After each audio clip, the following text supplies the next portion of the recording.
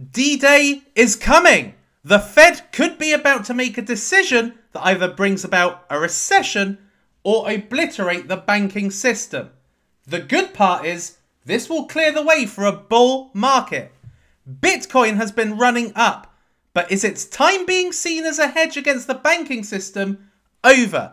And what three coins have potential 100x plus potential? All of this and more coming up in today's video in 3 minutes. 3, 2, 1.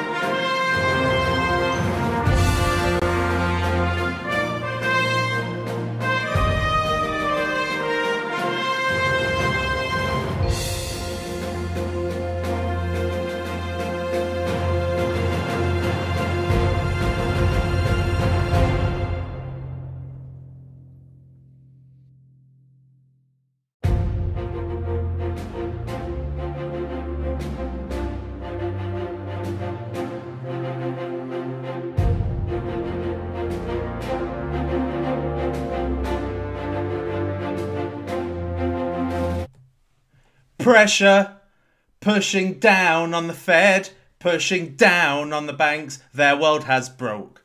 Would you like to learn about D-Day, which is tomorrow? What impending doom is facing the banking and financial market sector? And is Bitcoin safe from it? Bitcoin has been being seen as a hedge by retail investors, and it's been reported in the news that this is the savior to the banking system, to the financial crises like we had in the recession of 2008. But is that real? Is that perception real? Or are we actually going to be going down? We are going to be discussing that in today's video. And also, 3 cryptocurrencies with explosive 100x potential plus 100x plus potential. All of that and more coming up in today's video. Here with me, the Suppoman, your superhero of cryptocurrency and 100 to 1000x gems. I have found them in the past, and I am using this whole bear market as an opportunity to get into cryptocurrencies at the best ever prices. Don't think that I am all perma-bear because I hate cryptocurrency or I want the sector to fail. No, that's 1000% not the case. What I'm looking to do is utilize this bear market as a way of being able to make in just one cycle life-changing money, essentially turning a $1 million portfolio into a $100 million portfolio. That's what I'm planning to do, and that can't be done unless you get cryptos at the absolute best prices. So, if you love what you hear, you want to follow me, if you haven't already, make sure you hit the subscribe button. And the best thing that you could do for me right now if you're watching is just smashing the like button. Look, like button just there. Just give it a tap. It's done, and that helps me dramatically. So, we've got a lot to cover in today's live stream. And also, let me know, do you like me doing live streams, or do you prefer the 10-minute, easily consumable information that I have been providing over the past month? To me, that's easily the easiest, but for you, is it the most helpful? Let me know in the comments. So we have got so much to talk about today, and a lot of it is regarding tomorrow's FOMC meeting. So before we get into that, let me just say hi to you guys. First of all, so we got Let's Go Crypto, James Van Halen, Lindsay, Chris Marks, Outback Crypto, Rico Man, Mr. Nice Guy, Lawrence, Dijan, Mohammed, Clinbert, Nokia 1980, Oscar Antonio Campos, otherwise known as 3D Lancer, Severns, Taycan, Vanessa, Baby Tips, Charles Easy, BWS, The Cuckoo is in the Nest, Ryan K, Britcoin, Ali Imam, Yezerd, SEO, Adulis, Steve Nen, Pavol, Can a Startup, Jason Troncoso. Why is it with this mouse worm shite? Jiminy, Leo Bray, QWERTY Bertie, Obro, Vico Soul, JB, Method 23 Crypto, Angie Kumar. Good to see you. Edwin Cohen, Big Boss Razza, Daniel D, Bridget Francis, Al Nightbird, Steve Nen, Van Busandai, Daniel Wilson, Steve, I've said that one, Leonardo S.A., I think I said that one too, Raymond Somo, Raymond Soto, ML Balmond, Audio Jackers, Julian, Raymond, Dr. Salem, Ferris Bear, Bettina J, Jamie Legg, The Underdog, Steve Agben, Hamza, Panzer, Abdi, Paul, Saeed. What the hell, man? I'm already at the bottom. You guys really do not show up the Twitch live audience, because they tend to, I tend to take 5 minutes going through all the hellos. Neo Matrix, Jeffrey, Valan Rasu, Night Ghost, MHZ Boxing. Also, people, I will be going through your crypto shouts with your knowledge and my experience. We could be looking at cryptocurrencies and I will be able to analyze, do I think this is an opportunity? That's what we can do. So make sure you get in your altcoins in a little while. Right, okay. So let's just have a quick look at the market before we move into the piece de resistance, essentially. So where Bitcoin sits at this present time is it has basically been met with this resistance for the last 2 days now. It has struggled to get over 28.3. So it's around about 28.1, 28.3. It's struggled to break through. And essentially, it doesn't look as if it's going to happen. So it looked as if that was probably going to be the case on Monday when stocks all of a sudden started going up. But it doesn't look as if it's going to happen now. We've got Ethereum also struggling against the weight of resistance right here. It's got a resistance. Basically, it takes it back to 2021. And it's struggling to go really above the 1800. It's done it a little bit. But what I can say is that the Dow Jones, the S&P, the Nasdaq, they're all up today. And this could be a sign of what's going to happen tomorrow. There's a lot that is going to happen. There's a lot to be gleaned from what's going to be happening. So basically, we have got, in literally 21 hours, we have got the Fed interest rate decision, the Fed funds rate decision, which is, are they going to pause or are they going to increase by 25 basis points? There is no other option. It's one or the other. And there are a lot of financial pundits right now and big banks that are saying that the Fed need to pause, but it doesn't look as if they are going to pause. And what are the ramifications of that? So let's have a look. So Fed's looming rate decision could confirm crisis at hand or raise odds of imminent recession. So essentially a rock and a hard place. Like there is no good decision that's going to come out of tomorrow. So ahead of pivotal interest rate decision on Wednesday, the Federal Reserve faces a novel dilemma. Stubbornly high inflation amidst massive uncertainty over a banking crisis that could force a preemptive hiking pause, a prospect some analysts fear could make a potential recession worse than previously feared. Unfortunately, the Fed is boxed in. Morgan Stanley chief wrote cautioning their clients amongst investment challenges, which is that there's the big likelihood of the odds of an imminent recession. For the first time during the post-pandemic recovery, the outlook for the Fed and the US economy have become two-sided. Even the Bank of America has written that the Fed could hike more than expected to stubbornly cool stubbornly high inflation, but adding there's now a greater risk that the Fed could pause or lower rates. So essentially, what it comes down to is that you either pause rates, which means that because the Fed have not said they are going to keep on raising rates all through 2023. All right, that's what they said right from the offset.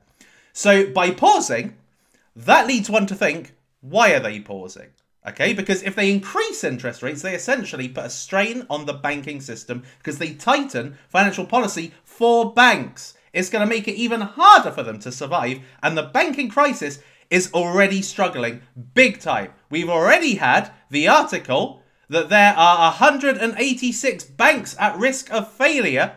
A lot of them do not have the ability to meet one for one. Well, they don't because of fractional reserve banking. They don't need to have in reserves one for one with their clients. So basically, we have got systemic risk in the banking system. So if they increase by 25 basis points, it's going to increase strain on the banks. It's going to dry up liquidity and bring about a credit crunch, which then brings about a recession. If they pause it, then it's going to make everybody fear something's going wrong. They're obviously pivoting on their previous decision to not lower or pause rates through 2023.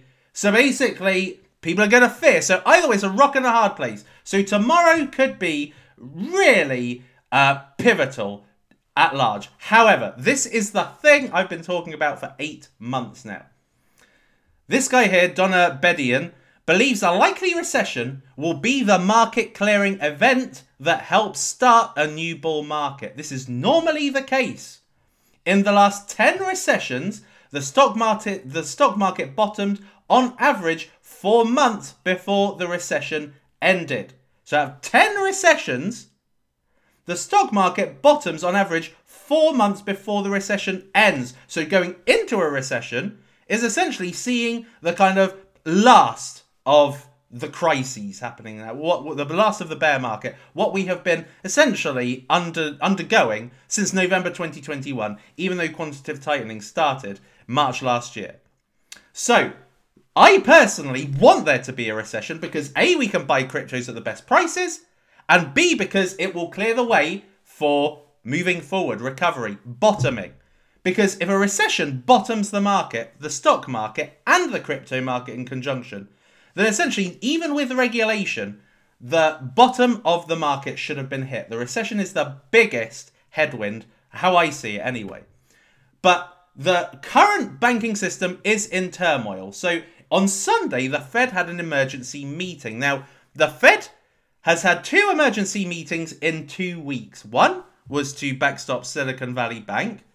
The second one, which was this weekend, was to help out Credit Suisse. But other than those two events, the last time the Fed had Sunday emergency meetings was in the March 2020. And what happened in March 2020? That was when we saw the bottom of the Bitcoin market in that bear market, the last bear market. All right, so this seems like a kind of, I suppose, prelude to a bottoming.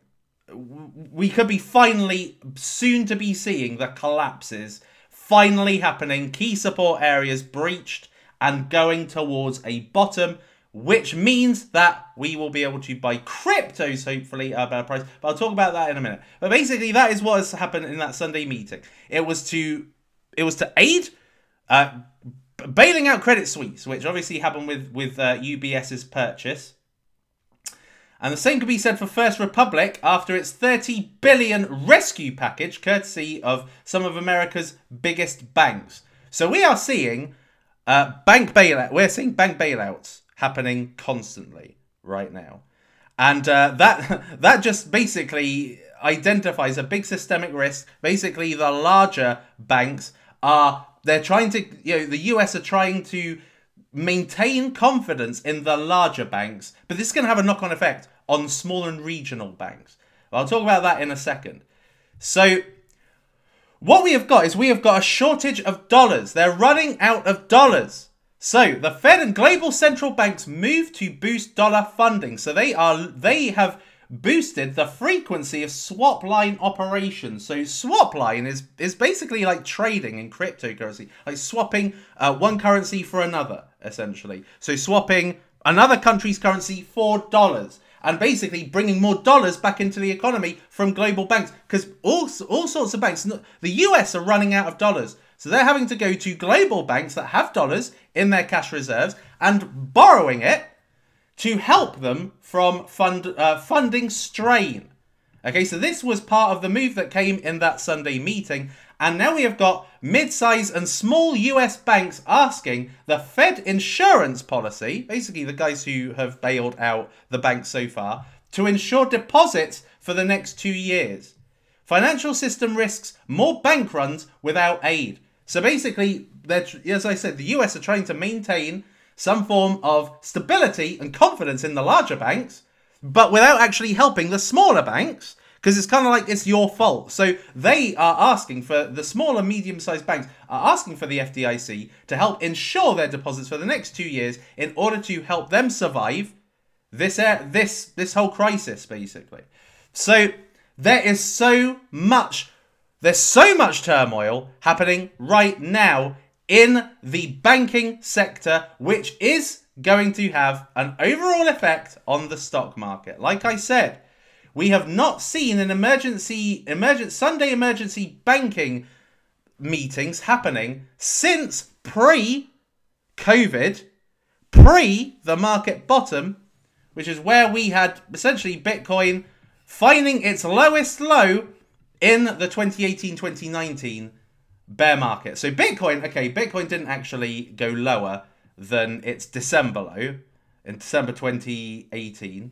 But everything else did, as I showed you in the last stream. 82% of altcoins, and that is only looking at a small segment of altcoins. Okay, that's looking at 100 altcoins. If we're looking at what was the ecosystem back then of probably about 1,500, 2,000 altcoins, then actually it was probably more 95% of altcoins found their their ultimate bottom in the second low. So this is the thing that I have been warning that I believe is going to be happening in the crypto market, which is that we are going to have a second low, and that second low is going to be about 12 to 14k.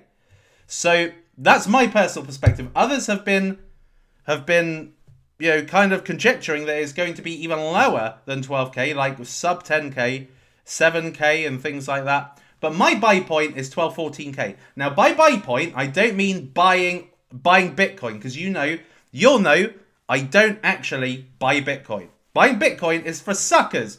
Bitcoin has already achieved a critical mass. It's already got billions of addresses, billions of dollars. What is the point? It's no longer an early asset. Bitcoin is wealth preservation. Okay, Bitcoin is wealth preservation. Altcoins are wealth generation. So I won't be buying Bitcoins. Bitcoin will only be my hedge, right? So once, it depends on what the lay of the land looks like by the end of the next bull market. You know, when it comes to the end of the bull market, you go into, towards a euphoria stage, you're looking to cash out, then I will, stable coins at this present time are at risk of not even being around in the next bull market, are at risk. Okay, it could be replaced by CBDCs at that time. In which case, Bitcoin is the only thing that I will put my money into. I'm not going to put it back into a CBDC. I'm not going to be doing that because I don't, I don't want to be touching that shit. So anyway, yeah, so Bitcoin is what I'll go into after a bull market, not before a bull market. I don't give a shit what predictions come up. Anyway, so regarding the FOMC meeting, the two options are pause or 25 basis points. Goldman Sachs is saying that the Fed should pause. They need to pause in order to allow for the markets to recover, in order to allow for banks to not feel so much strain. So Goldman Sachs brought out a report 2 days ago saying that they believe the Fed should pause and will pause. We've also got Ernst & Young. Could they, will they, should they? Yes, the Fed continue to tighten monetary policy. Yes, the Fed will likely raise the federal funds rate to 25 basis points. No, the Fed shouldn't. The optimal approach would be to pause. KPMG says the Fed should not only delay any further rate hikes, but should also withhold economic projections scheduled to be released at the conclusion of this week's meeting because they would create more chaos than clarity.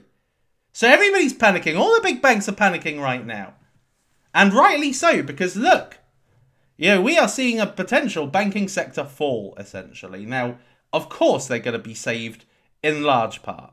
Right? That's what always happens. That's what's going to happen again. However, what is the alternative? CBDCs. That's what they're kind of making way. Look, everything's coinciding perfectly. A recession, bank crisis, CBDCs, cryptocurrency, and cryptocurrency regulation. It's all coinciding very, very nicely. And the market, in my opinion, is being positioned so big banks are actually at the helm of cryptocurrency onboarding. So I think everything is coming together in almost a perfect storm. Like it could almost not have been choreographed better because everything is kind of, the dominoes are being placed and set, and the path of dominoes is set. It's going to all fall down, and there's going to be a new order in place. Now, Bitcoin is up over 40% since the March banking crisis began. Why? Well, if you've been watching me, you will know that in times of low volume, which we had, if you saw my video from a couple of weeks ago, where we were actually on around about 30 billion in daily volume, you will see that is the absolute best time to be able to either crash or boost the market. So we had very, very low liquidity. And what happened is two things happened. As a result, two things caused for Bitcoin to go up 40%. Number one is this, okay? So I don't care what people say. As I said, what happened last Sunday, not the Sunday that's just gone, but last Sunday, what happened last Sunday was that the Fed printed $300 billion to save Silicon Valley Bank. $300 billion. Now, as I brought you in the last stream, the Fed, in every FOMC meeting, they say the same thing. We are taking steps to significantly reduce the size of our balance sheet. So the Fed, are looking to get their balance sheet down to 5.8 billion, okay, which is basically this figure here, around about here on April 1st, 2020, which is miles away from at 8.9 billion. So they have been bringing it down, bringing it down, bringing it down. Therefore, inflation's been coming down because they haven't had to print as much. And now they have backstopped Silicon Valley Bank. They've printed money. Printing money, like with what happened here, because this was the bottoming period for Bitcoin, right? So this was the point at which, they started injecting money into the economy, quantitative easing as it were, is the point at which Bitcoin started to absolutely rise back in 2020. Okay, so it was at this point here, marries up with this point here. right? They pumped money into the economy. They printed 25% of all dollars that was ever printed ever in 1 year. And that obviously kicked off a bull market, right? Coinciding perfectly with the Bitcoin halving. It's almost like Satoshi, whoever Satoshi is, couldn't have thought of a better, kind of time to place halving events. Makes you wonder about who Satoshi really is, doesn't it? Anyway, so as soon as the money printer goes on, people assume a bull market's going to start. Money printer started last Sunday, not the Sunday that's just gone, the Sunday before. Money printer started. And so people assume it's a repeat of this. No, it's not. This is not quantitative easing.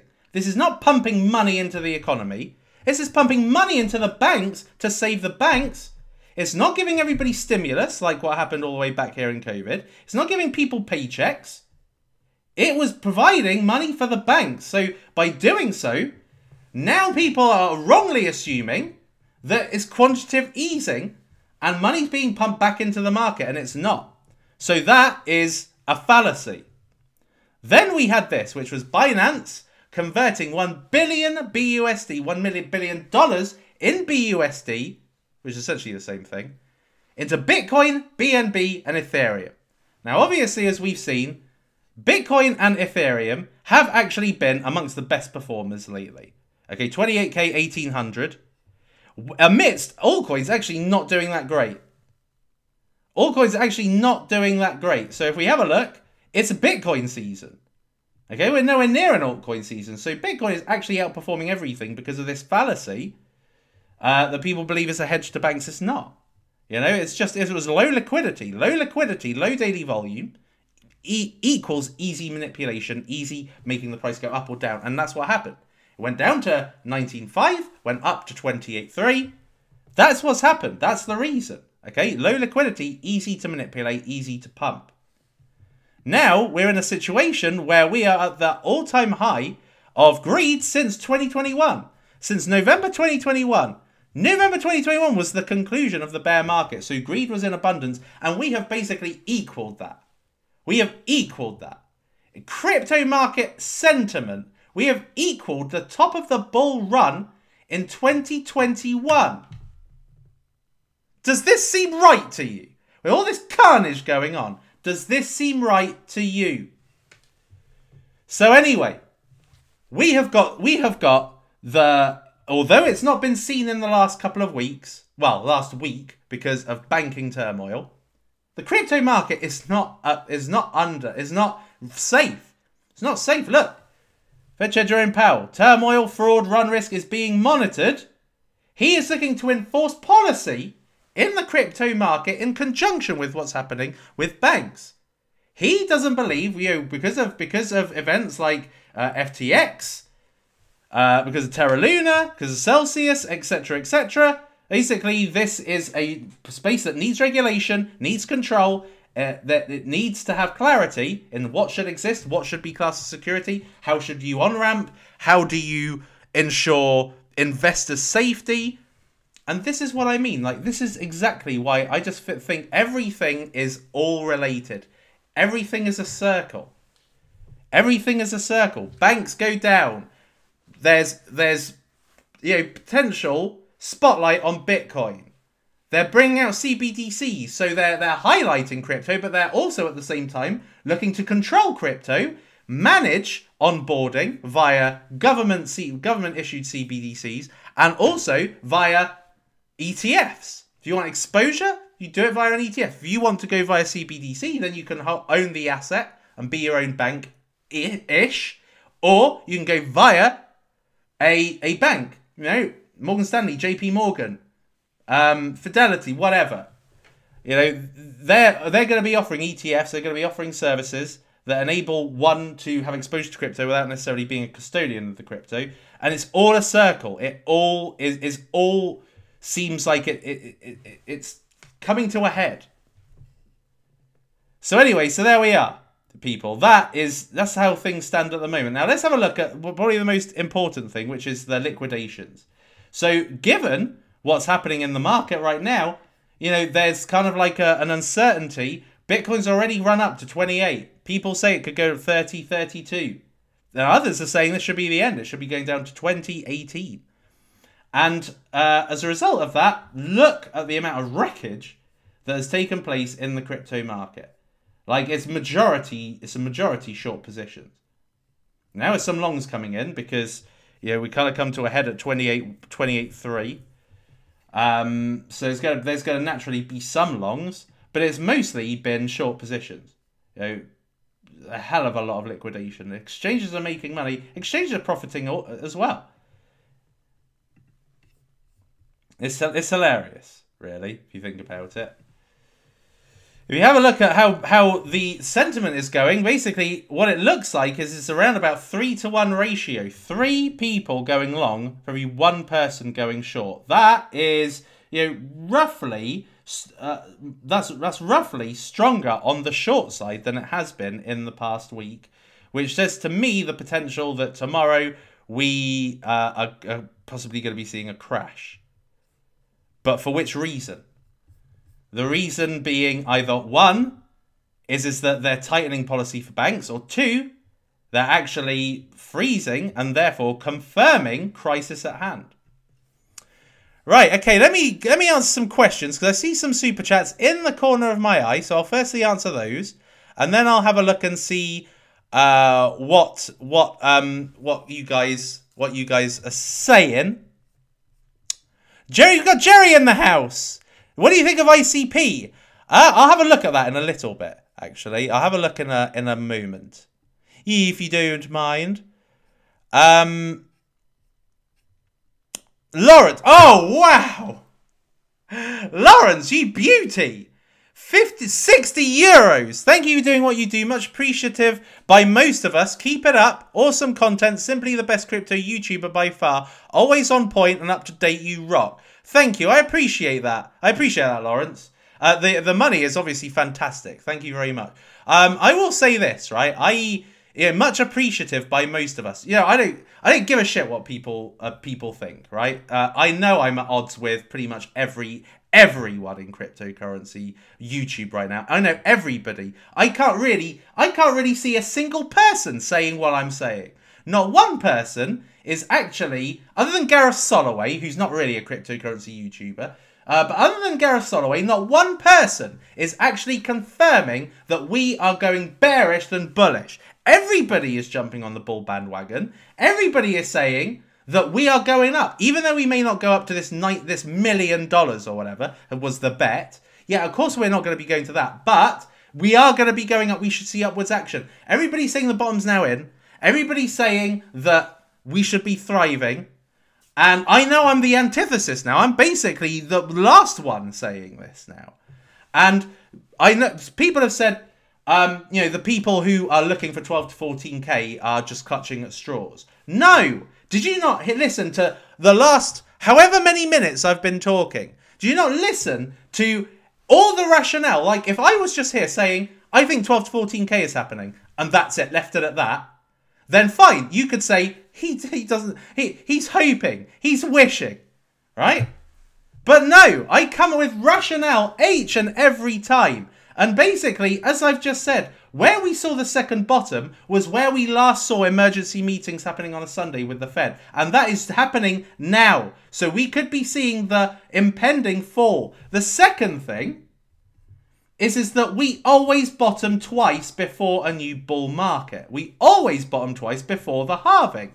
If I go back and have a look, take you through basically the entire... Hold on.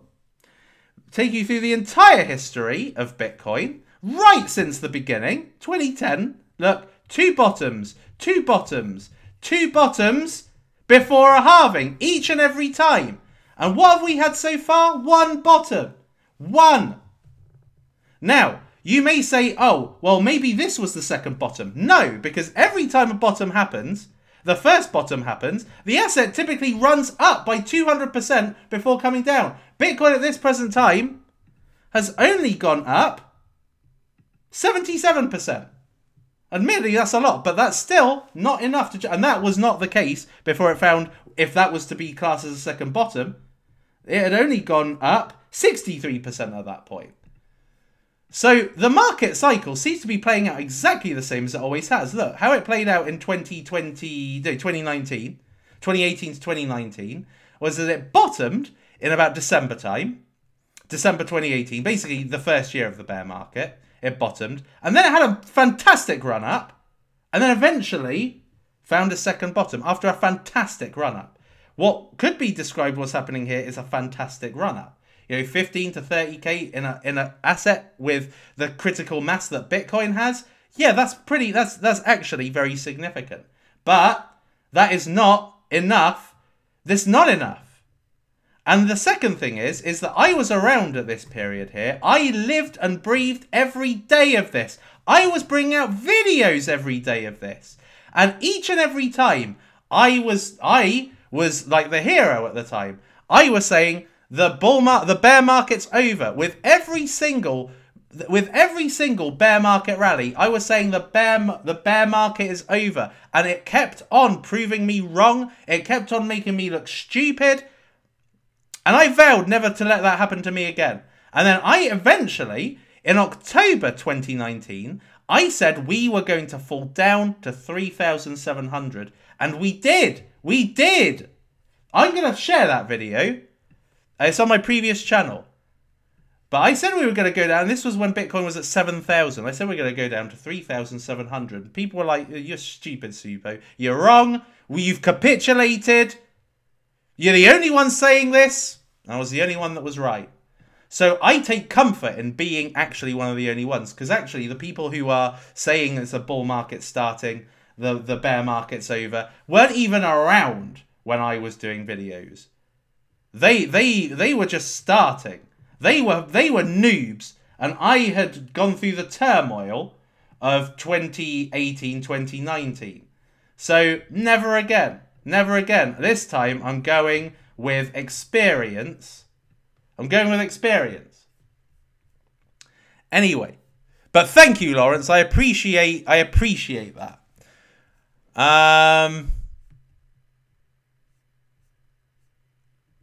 Neil, Orange, Peel, Meadow private sale live, launchpad on Sui first mover. Meadow pre-sale. Okay.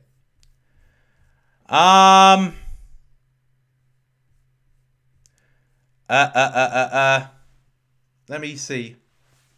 Crypto Savvy. I don't know who Crypto Savvy is. But I would say that I am one of the mainstream YouTubers. Crypto Savvy isn't a mainstream YouTuber. So of the mainstream YouTubers, the ones that people actually listen to, I'm the only one that probably has the guts to say, I personally believe we're going down and we're going to find another bottom. The only one that has the guts. Whilst basically you got other, I'm not going to say who, but you've got certain, MTR says it, certain influencers taking the piss out of people that are saying people waiting for 12 to 14k. I just have to wait and see. Mouseworm loves you, friend. Thank you very much, Noble, for the $4.99. I appreciate. What? Inia Glass? What the fuck? $79.99 Australian dollars. How are you physically? I really wish I could play that, but I can't. For fear of getting fear of copyright strike or something stupid. I don't, as you'll know, I don't really need to give YouTube much of a reason to ban me. They've done it before, and they did it in the last bear market. So I'm gonna try and not give them opportunities to do it again. But Inia, thank you. That's amazing. What a beauty you are. In all honesty. We haven't reached Max Payne yet. Exactly. Like, if you were around, if you were living and breathing crypto back here, which some of you will, some of you have been with me for a long time, you all know the pain was gargantuan. The thing that I'm trying to be very careful of, like, in my opinion, like, if I am wrong, because the cryptocurrency market can make a fool of you no matter what your experience level is. If I am wrong, what was the point I was going to make? If I am wrong, then this is the weirdest bear market ever. Because as far as I'm concerned, unlike every other bear market that you've seen of the past, You know, where we had 95 to 85% drawdowns for Bitcoin.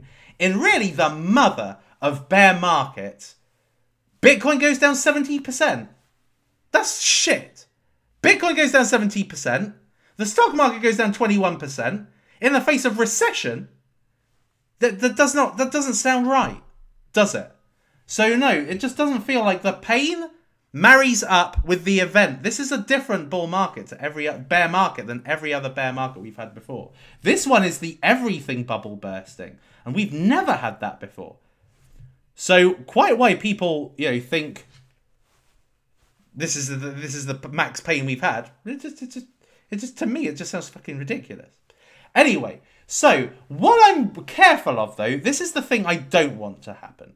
The thing I don't want to happen is that we have a situation where let's say, you know, we go up to 30k for May, and then the May FOMC meeting. This is a scenario. I'm not saying that's going to happen, but then the May FOMC meeting, they actually do freeze.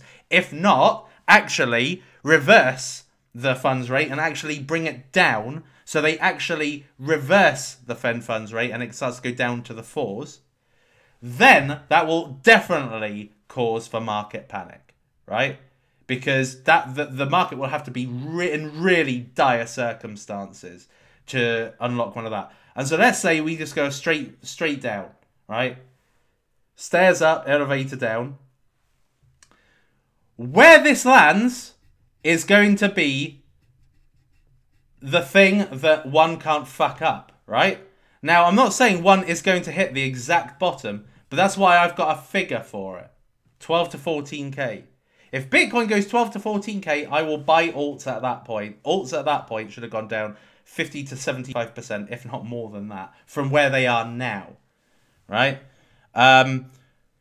Because even though I accurately called this in 2019, even though I accurately called 3,700, I didn't actually buy Bitcoin at that point, right? So, because I was buying something else called Chainlink, which you all know full well. That was my slam dunk coin of 2020, which made a fantastic run up from here, and was much better than Bitcoin, right? So that I will never buy Bitcoin at the bottom, but it's just to have in mind what's the figure you're going to buy at, right? Because if it all falls down to shit, it could go down to 12k, it could go down to 10k, it could go down to 8k. My bet is worst case scenario will be about 10, maybe under. But the safe zone is 12 to 14. I'm happy to get into alts at that point. Because if we have a look at alts, so I've done a bit of an update, right? I've done a bit of an update on 2 sheets.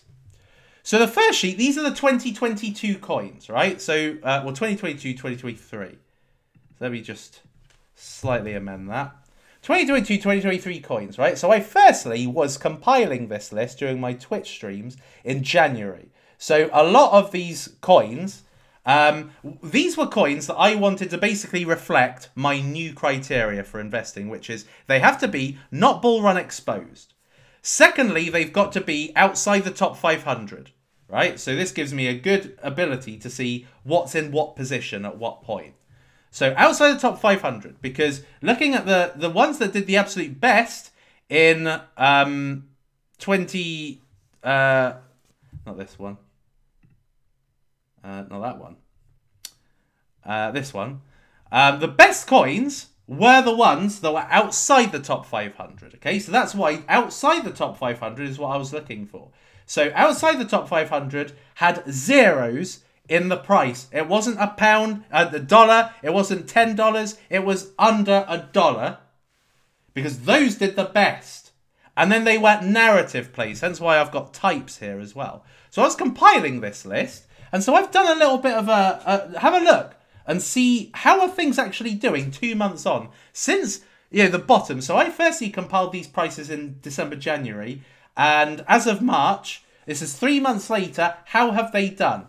And there's only a couple that have done really well. Obviously, AIPad. Hello Labs, which if Jerry's in the house, was certainly instrumental in this. This has gone up 5.3. Oh, it's currently 5.3x. It did go a bit higher, I think. But it's currently 5.3x higher than it was back in January. Loop for 4x, Impulse X, another one Jerry's spoken about lately, 3x, Immutable X, 2.8. But actually, for the most part, not many have actually, look, out of only 12 have actually 2x'd. The rest of them are either they've increased by a bit, or actually they've decreased. So you've not actually lost a lot so far. You know, if people are like, worst case scenario, I'm on the sidelines, I haven't bought yet. Actually, that came out a bit high pitch. Actually, most cryptos haven't done their run yet. And if I have a look at my DCAs, what have I bought so far? I've done a little bit of a calculation on this too. So obviously these were my DCA prices. So I only buy when there is severe blood. So I was buying in the end of December. So I was buying in that beautiful period, which I wish we could go back to, but I'm sure we will have again.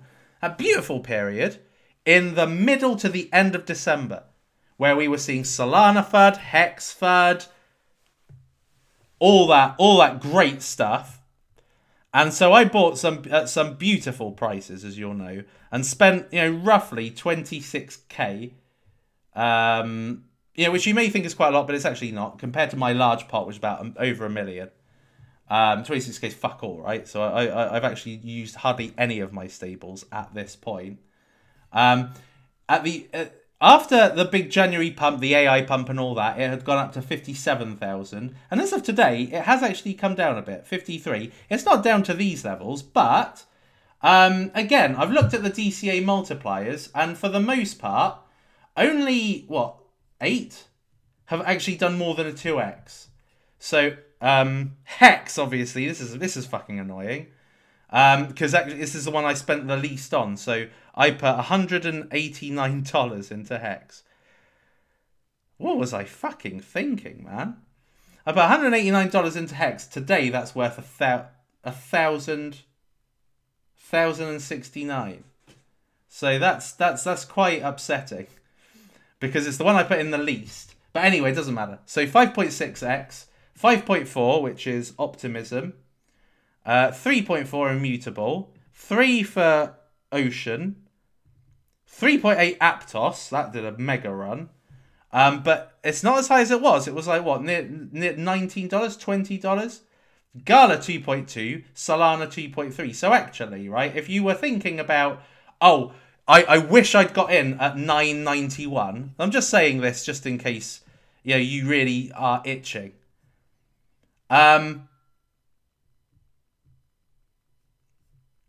It's only gone up 2.23x. So let's say you were wanting to put $1,000 into Solana and you wish you'd put it in at 9.91.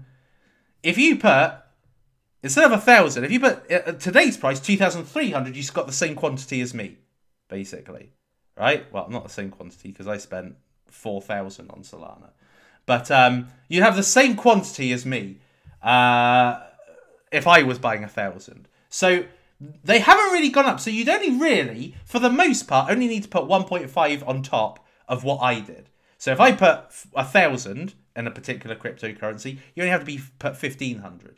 So actually, it's not a lot at this stage. If you're really dying to get in, you don't believe that you don't believe there's going to be a bear scenario, then actually we've not gone out. We've not actually pushed out too much for the most part.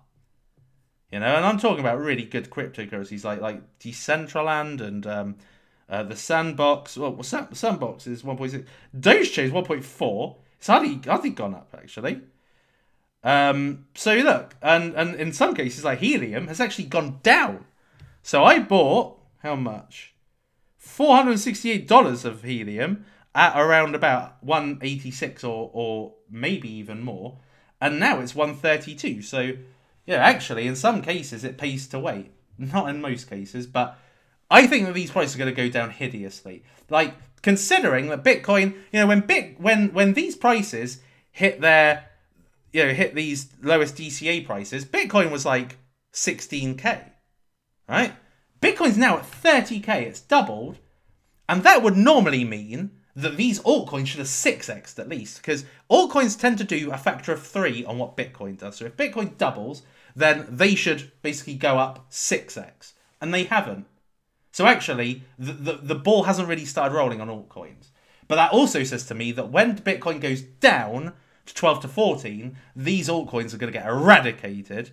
And, well, not eradicated, but they're going to get eviscerated.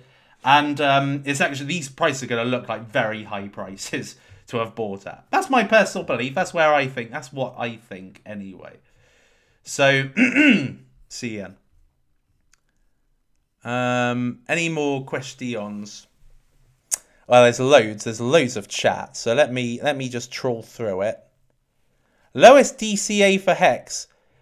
Lowest DCA for Hex 1.7 cents. That's about where I would buy too.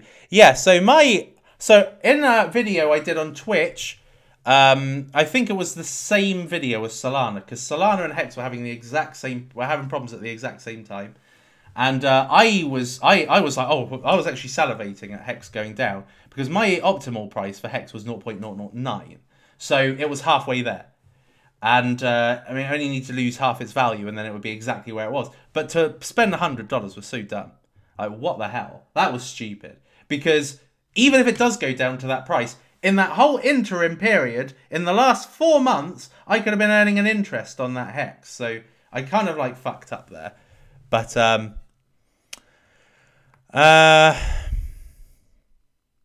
better off buying Bitcoin than Hex? I wouldn't say so.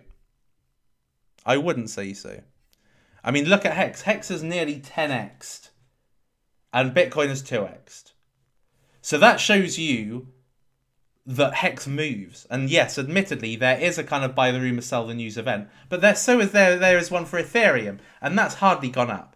You know, 1200 worst to 1800? Not a lot, actually. And yet they've got Shanghai update coming soon, which is where it really turns into proof of stake. And yet that's hardly gone up. And yet Hex, because of Pulse Chain, that's done a near 10x. So it just goes to show how that will move in a bull market. But I do think that Richard Hart's, I do think his movements and his tweets have been very odd lately. Hi Suppo, if 12k was your bottom, then you must have entered at 15k DCA'd. Maybe bottom is in due to macro perspective, devil's advocate. I don't get what that's saying. Maybe bottom's in due to the macro perspective. The macro perspective has not even played out. Like, as far as, there's another graph.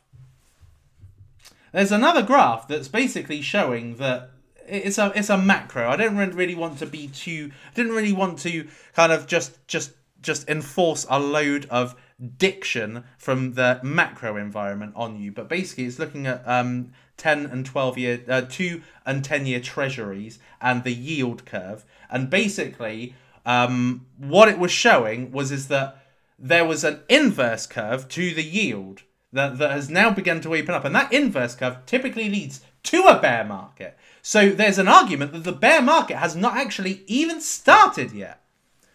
So I personally think that, I personally think there's a lot worse to come. And that might be the pessimist in me, or it actually might be the realist in me. But, yeah, but but remember, I'm not buying Bitcoin. I'm buying altcoins. I don't give a shit for Bitcoin, right? Because yes, when all cards are dealt at the end of a at the end of a bull market, Bitcoin is always going to be the one that slightly preserves its value, because everybody would have cashed out into stables or Bitcoin, and Bitcoin is the number one. It's the McDonald's. So when all is settled, and the bear market comes along and basically brings a whole tsunami of losses to all altcoins, Bitcoin is always the one that kind of seemed like the best asset at the end of the day. But it isn't. During a bull market, you do not see the gains that altcoins make with Bitcoin. Look, bull to bull, fucking look at those multipliers. Like, Bitcoin did a 3,100 to 69,000. That was amazing, to be fair. That's a 20x. But, you know, 95% of altcoins beat that. You know, bottom to top. Virtually everything beat Bitcoin. Bitcoin is Where is Bitcoin? Bitcoin's here. During a bull market, everything outperforms Bitcoin. You've just got to be good at cashing out. You've got to cash out. If you cash out, then you solidify the multipliers whilst improving your Bitcoin. Now, it is a risky game to play. Once upon a time, I had 66 Bitcoins and 800 Ethereum, right? Stupidly, in between 2018 and 2019, so at the end of 2017, beginning of 2018, when all was said and done, I made my 300x on Ethos and turned 20,000 into 5 million. And then I put it into Bitcoin and Ethereum. I had 66 Bitcoin, I had 800 Ethereum, and then I pissed it all up the wall on altcoins. So yes, I mean, Bitcoin and Ethereum are the strongest, but they're wealth preservation. What I should have done, and looking back, and what I would do next time, what I will do next time, is at the end of the bull market, I will cash it into stables, if they're still around, or into Bitcoin, because Bitcoin will preserve it better than just hodling altcoins. That's what I'll do next time. It will go into Bitcoin. But in the run-up, in bottom to top, Bitcoin is never going to well, it hasn't up till now. Depending on the regulation situation, then it's unlikely to again, unless every proof of stake coin is deemed a security. There is that risk. There is that risk. And in which case, Bitcoin will fly. But we'll have to wait and see. But I will say I did buy altcoins throughout that whole period. And if you were watching me on Twitch, you would have seen every single time I said I was buying. And I even showed you my order history on Binance buying these coins. So, yeah, I was buying, but I didn't buy enough. But I did buy quite a lot. What I did buy, let's say that was the bottom of the market. I'm not expecting huge gains on it because we haven't gone down low enough to create the gains. My personal opinion.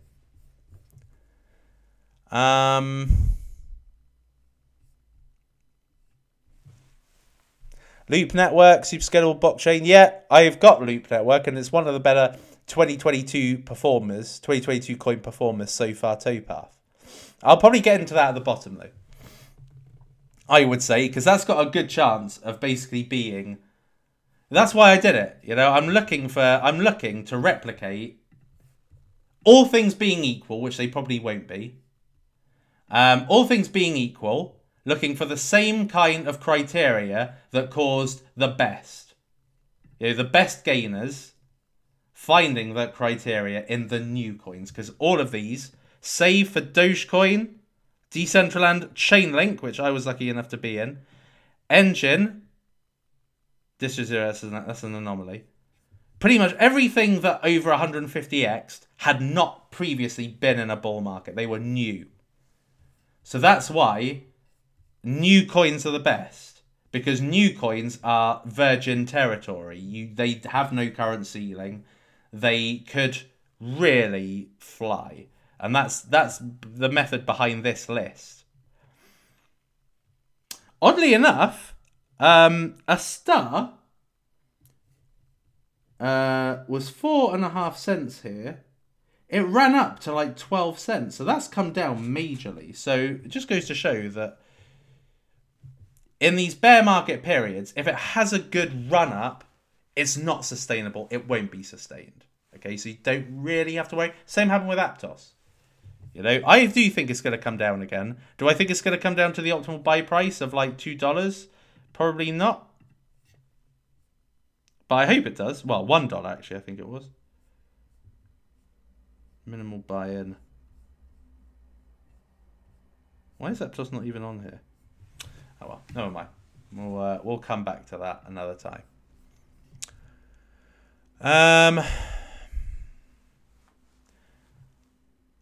Hold on a minute. Pappy check.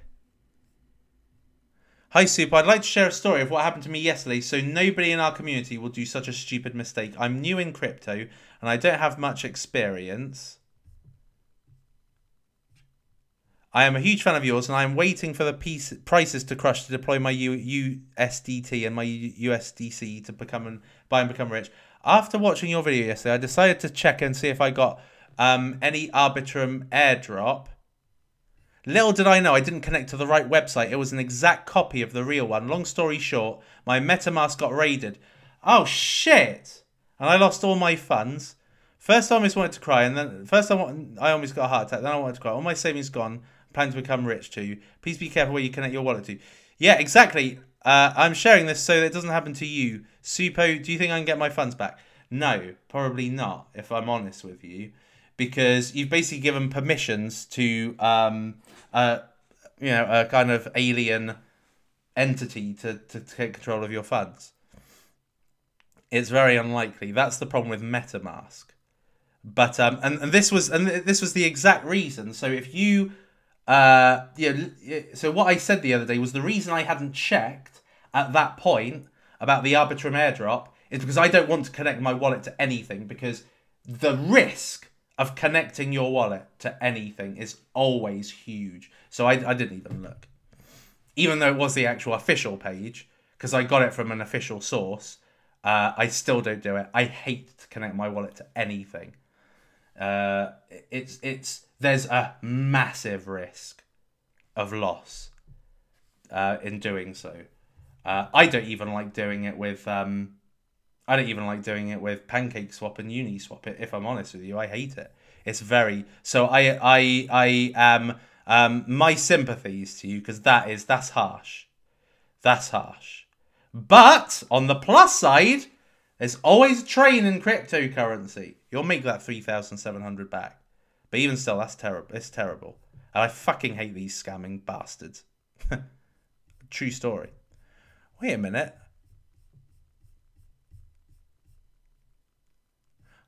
Shit, hold on.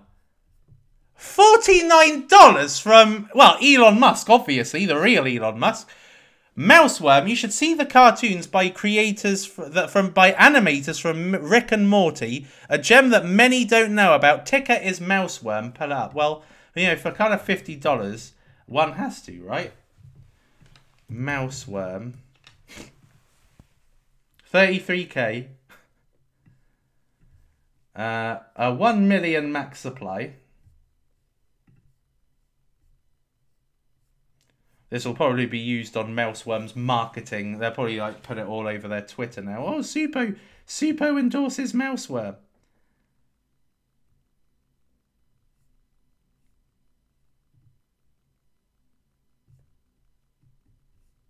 The fuck is this, man? I'm afraid to touch anything, but I don't have my main. It looks NFTs. I don't even know what the fuck this is. I mean, it's not a good first page, put it that way. So that's feedback. Yeah.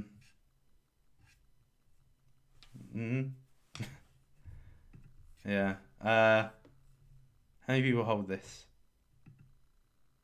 530 people, really? I'm going to do what Jerry does and see if they've bought Twitter followers. 2,144.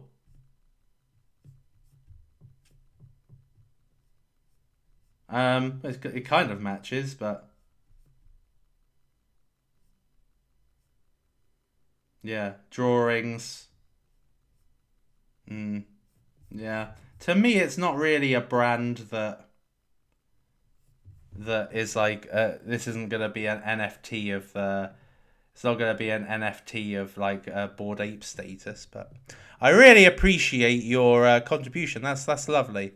That's wonderful.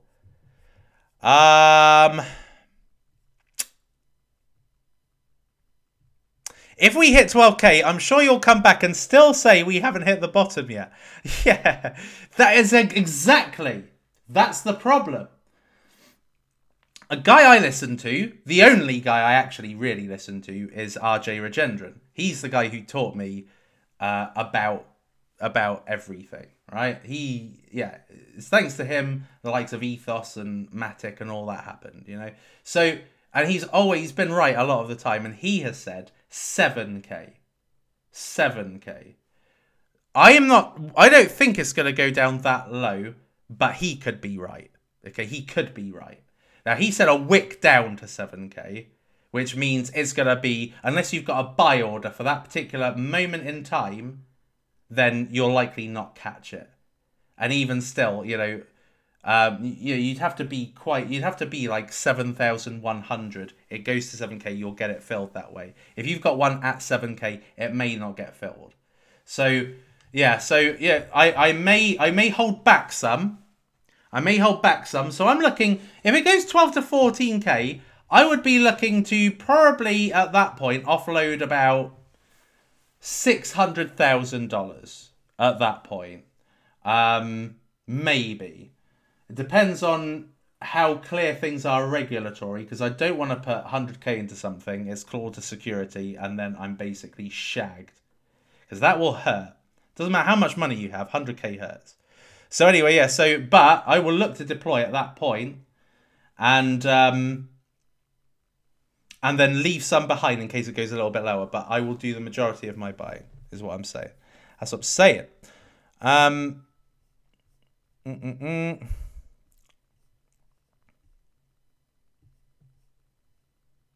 If BTC will go down, alts will bleed out. Yeah, absolutely. Moon River or Moonbeam? Moon River. Moonbeam. I would say, anyway. Crypto Chrissy, good to see you. Leonardo. Hi, Suppo. Oh, Arbitrum is launching tomorrow. Is it? I thought Arbitrum was launching on 23rd. Arbitrum is launching tomorrow on over 50 exchanges. What price are you aiming for? I'm not aiming for any.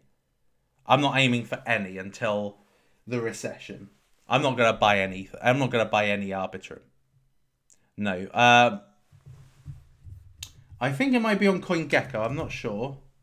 Oh no, here we are. Arbitrum IOU 729. So like I said, what? Low 281. My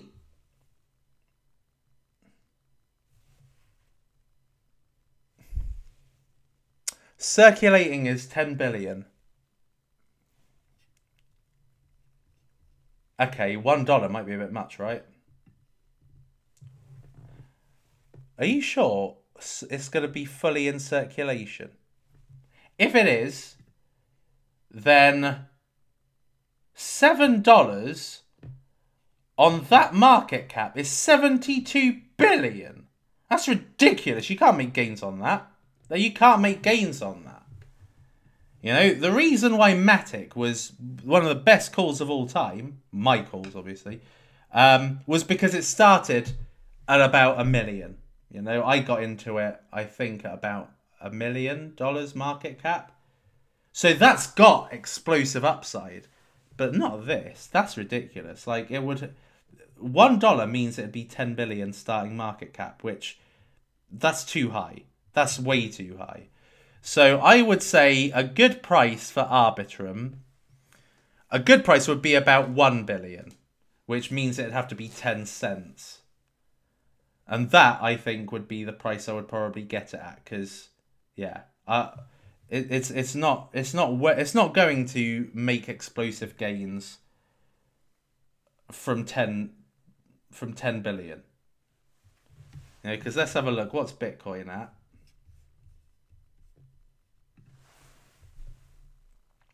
$542 billion. The best the top cryptocurrency in all the world. And you're telling me that a coin that's not even stood the test of time could at any point be classed as security is only going to come out 7 times less? No, that's not good. So I would be looking, Arbitrum, I'd be looking for, 10 cents is what I would, if the circulating is 10 billion, which I'm not sure if it is, because I'm sure there's going to be more airdrops. But if that is the case, then I would say 10 cents.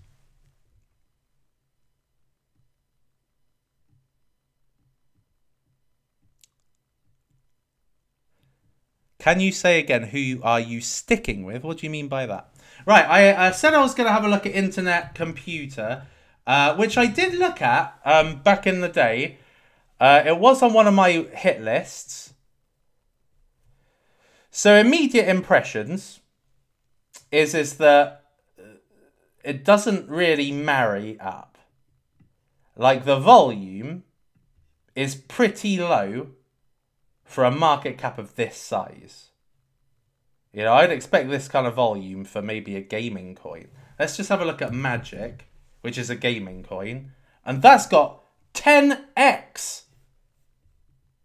No, 15x what Internet Computer has.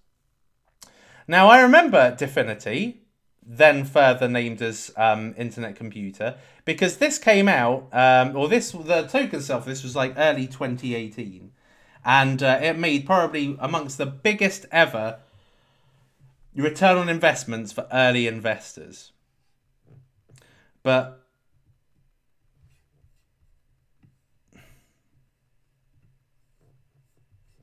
so my understanding is that this is in essence a decentralized computer, right? It's like a decentralized infrastructure completely exclusive of outside third-party server providers like Amazon Web Services and all that. So this is the first decentralized whole computer where you've got storage, you've got ability to create dApps, smart contracts. So so by rights, this is quite a major project with a very low transaction cost. This is 1/10th,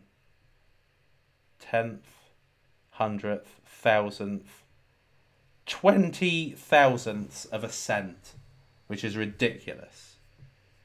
Proof stake could be a risk, but then so is 95% of the market if this is a messaging fully on chain, gaming fully on chain, NFTs fully on chain. So everything gets run off the Internet Computer versus running it on Amazon Web Services or something like that.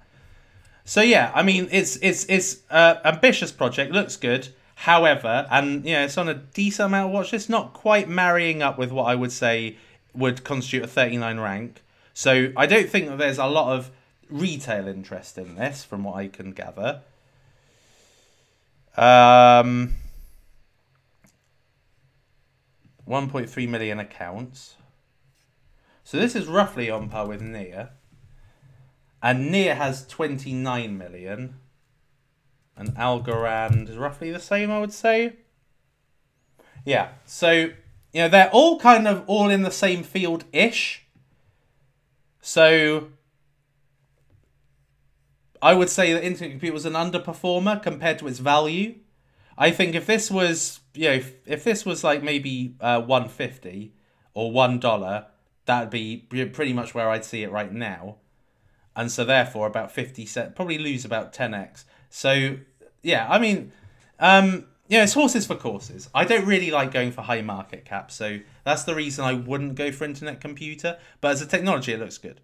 But my emphasis is without a doubt going for gains rather than technology. I don't give a shit for technology. Oh, circulation is 1.2 billion of Arbitrum. Okay, that sounds a little bit more palatable. I thought so as well. Can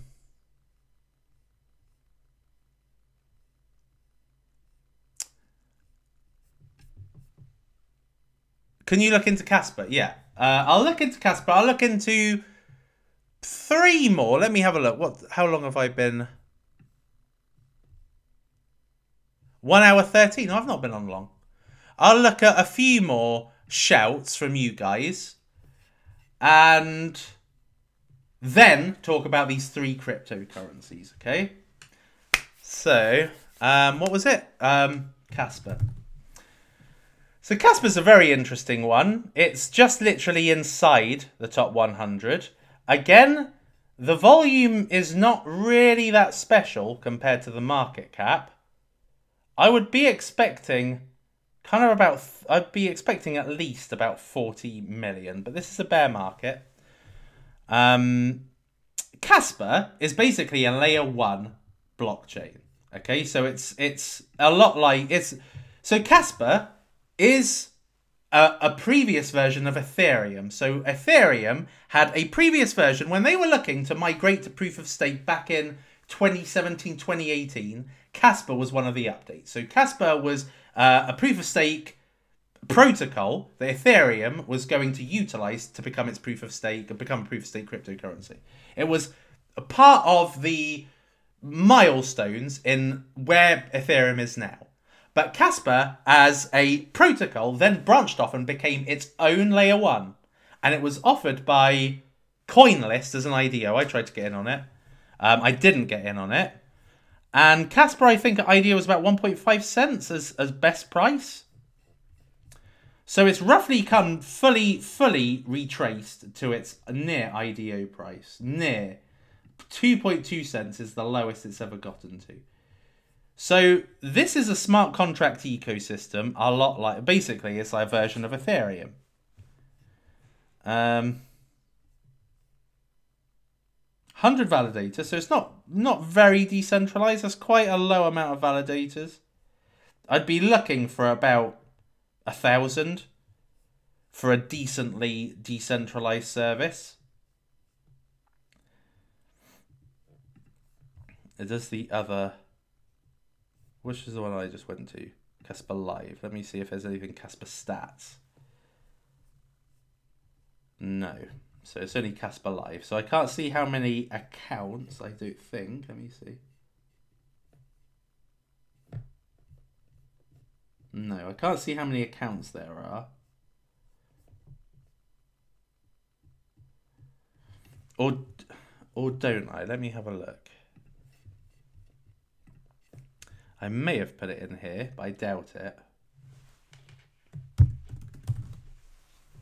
Casper 4 found.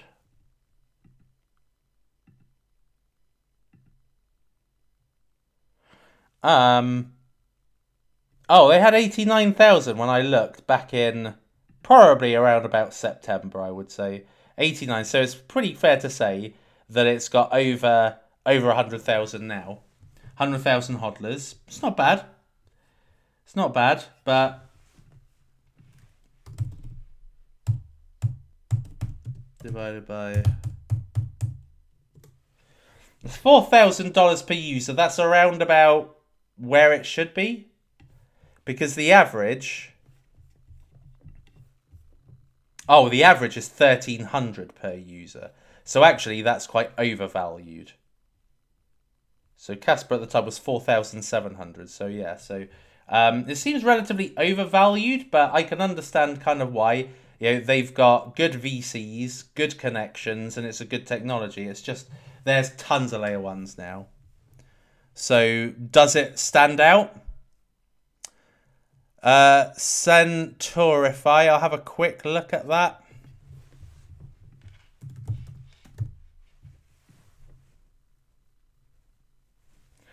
So it's 5-to-1 ratio.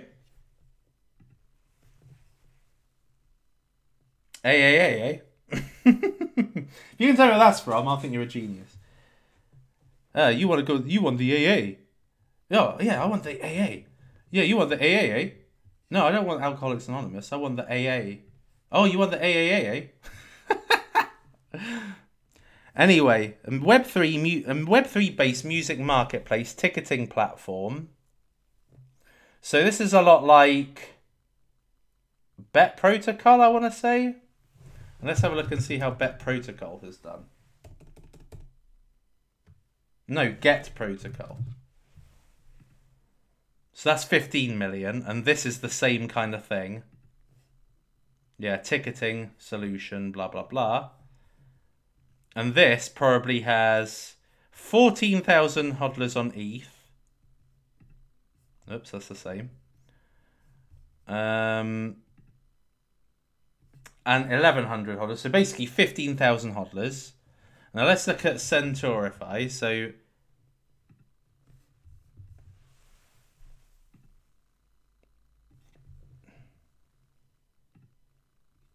1,200. So it's already 15x less.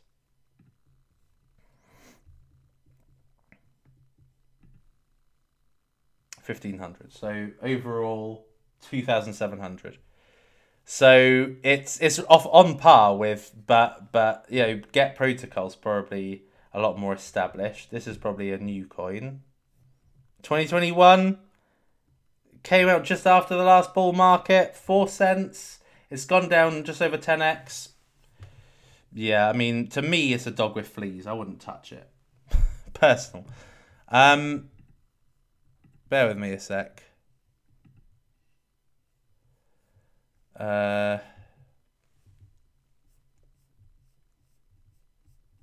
Hold on. Big partners with Universal Music. Oh, okay. But it's not 350k market cap. It's like nearly 4 times that.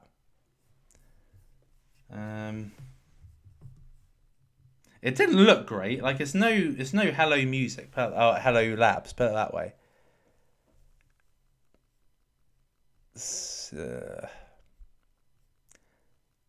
Bar 20x gem, yada yada yada. Why high conviction on Gala? Well, because Gala's kind of like the market leading games development company. Oh, well done, Viral Shorts. Yes, you were right. It was Family Guy with the AAA. What do you think of Ojamu shit? What narrative needs to happen in your opinion to drop BTC? Well, a recession. I mean, that is obvious.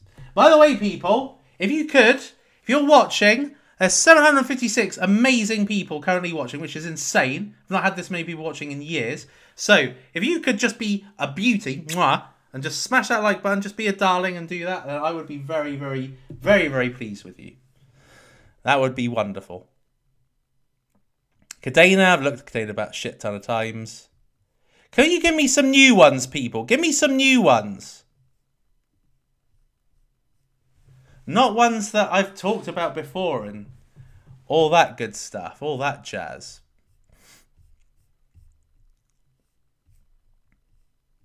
Super Oracle, is that out yet? I don't think it's out, is it? No, I didn't think so. No, I didn't think that was out. Super, what is the next Matic? That's tough. Basically, Matic was, in essence, Arbitrum, right? But Arbitrum's going to come out at a ridiculous market cap.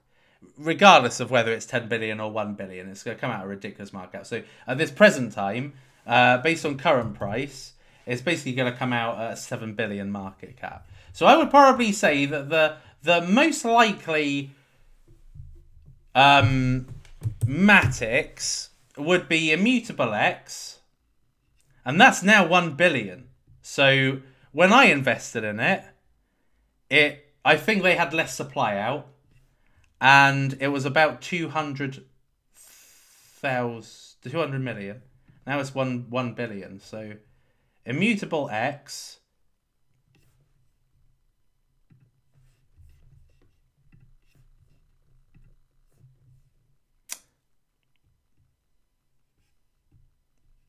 Mainly Immutable X. I'm sure there was another one I did.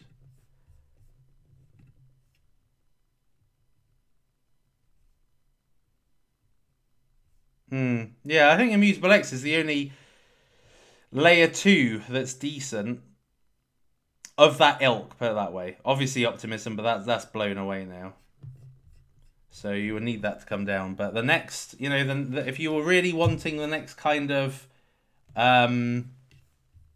scaling solution, then Boba is probably one of the only ones that is of the optimistic roll-ups and very low in market cap.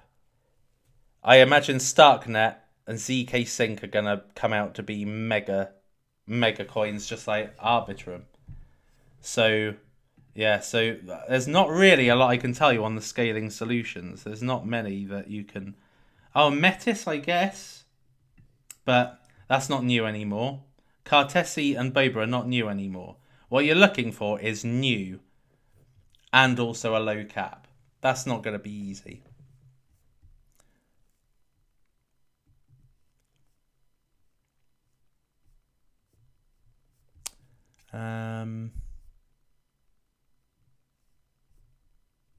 Bear with me. There's a lot of spam, so I'm gonna have to put people in timeout, I'm afraid. Yeah, most new quality projects seem to release at a big cap now. Yes, it's because of the critical mass in crypto like everybody kind of gets in on the airdrops.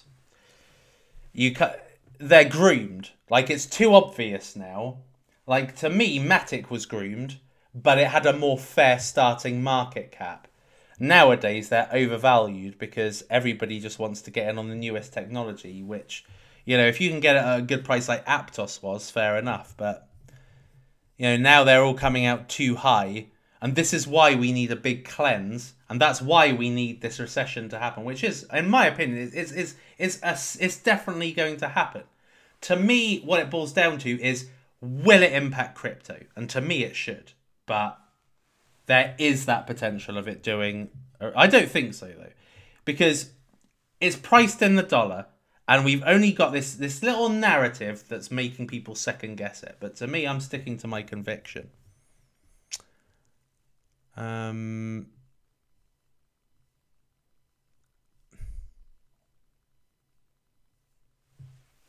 trying to look through what looks like a decent coin that's not a shit coin.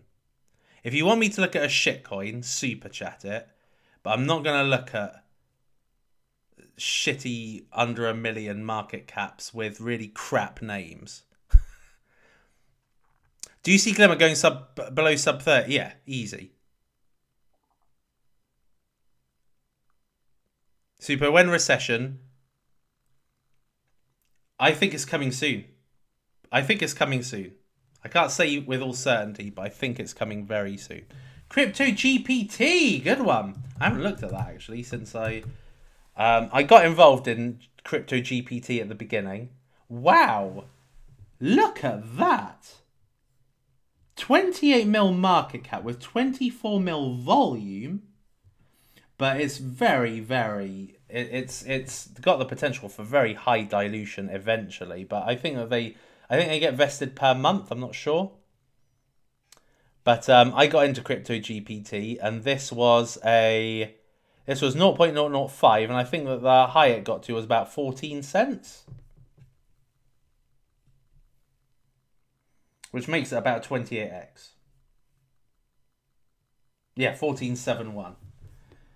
So Crypto GPT is pretty cool, but we're now outside AI. There's no AI narrative now. I think we're just kind of waiting for one of two things to happen. Either this month we've got the FOMC meeting, which is going to be either a raise of 25 basis points or it's going to be frozen. I think the one that has the potential to do the most damage to Bitcoin is the freezing. I think that the 25 basis points brings more pain on the banks and makes Bitcoin look better, whereas freezing the rate will bring panic everywhere. So freezing might actually be the worst thing to happen. But if Bitcoin actually goes up on 25 basis points, then AI can make a little bit of a sub comeback, but it will never be like how it was in January. It will just not be that. You know, when ChatGPT was like, just first came to, you know, into inception. So, yeah. So, Crypto GPT is a good play. I like it, but I wouldn't expect any huge upsides yet. But it's a good one to buy, especially as it's only a small market cap. But I'd wait for it to go lower, personally. Zilliqa is shit and it's old. Harmony's shit and it's old. You're appearing on Fyro. I don't really like OG coins. I can't say I really... Oh, Fyro was... What was Fyro? Oh, Zcoin. That's it. Nah, privacy coins, they're too much of a regulatory risk. The last thing that the SEC is going to want to happen is people being able to obfuscate their hodlings or their transactions. So I personally wouldn't get into any privacy. I haven't got a single privacy coin, I don't think. You know, Dash, Monero, all that lot. Not interested in the slightest. What do you think of Ajax? Ajax is Singularity. Yeah, way too high in market cap. And Gala, I obviously love. Oh no, Magic. Magic, I really, really like. And that could have been an easy 2x in a week. So like I said, this is one of my big regrets. When I went to Monaco, this went down to...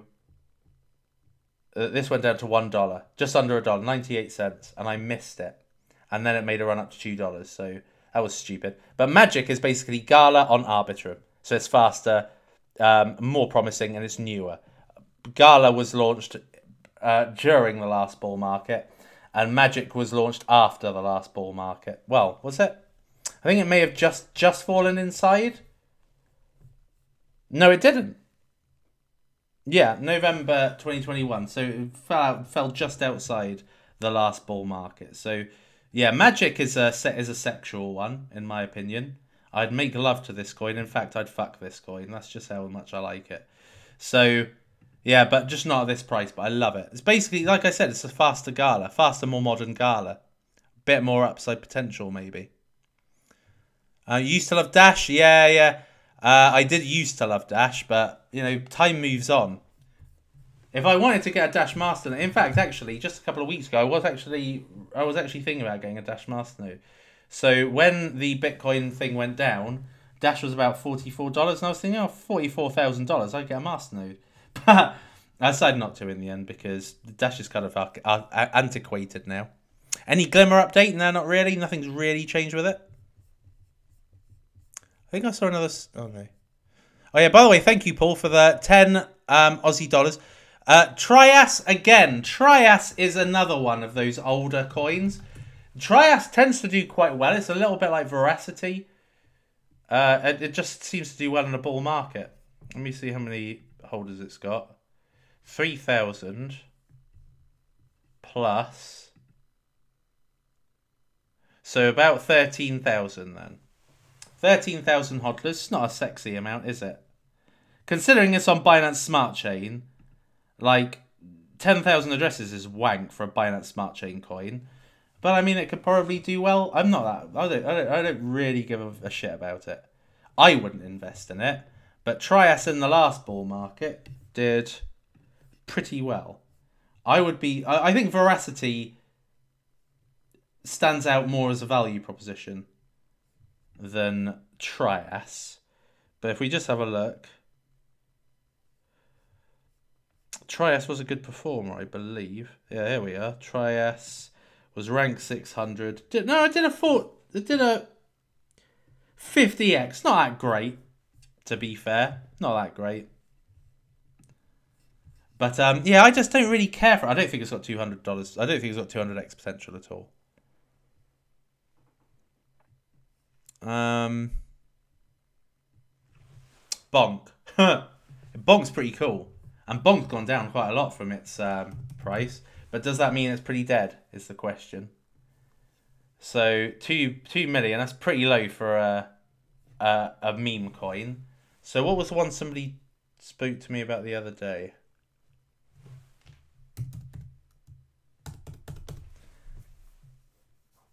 Can't remember. Oh yeah, Volt.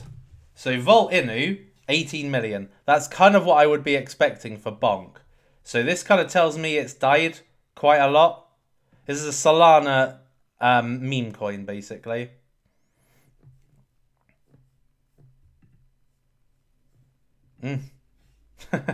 Brilliant. Playful. So, yeah, Bonk's pretty good. This is a new meme coin, but... You know, does it have Shiba potential? Probably not. It could probably do a good 15, 20x. We've been in a recession for 6 months. No, we haven't.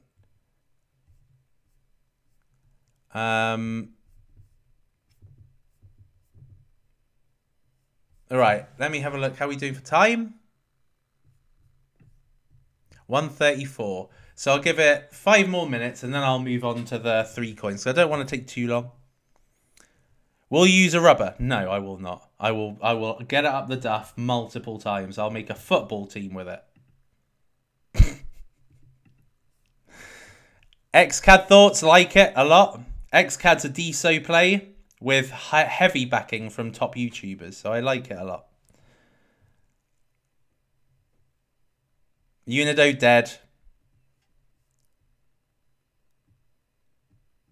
Hello, I love. Yeah, I really like that. It doesn't want to come down, which is pretty annoying.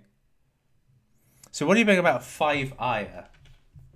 Layer 1 blockchain with good potential. Oh, what if it's not got... It's not on any watch list. Blockchain meets... Build to earn... Yak. I don't really care for something that's not out yet, if I'm honest with you. But I've seen a lot of talk about it. I'm just surprised it's not on any watch lists. Nobody has added this to a watch list, which you can do pre-launch. MTV old. Katecoin. This is an old one, man. This is an old one. This came out years ago. Well, it came out up post Shiba. It came out in that whole meme coin season, like April, May time, 2021. Did a megarific pump. I think this is probably seen as one of the few cat meme coins. Yeah, cat themed. But look at the website. It's terrible. It is utterly shit.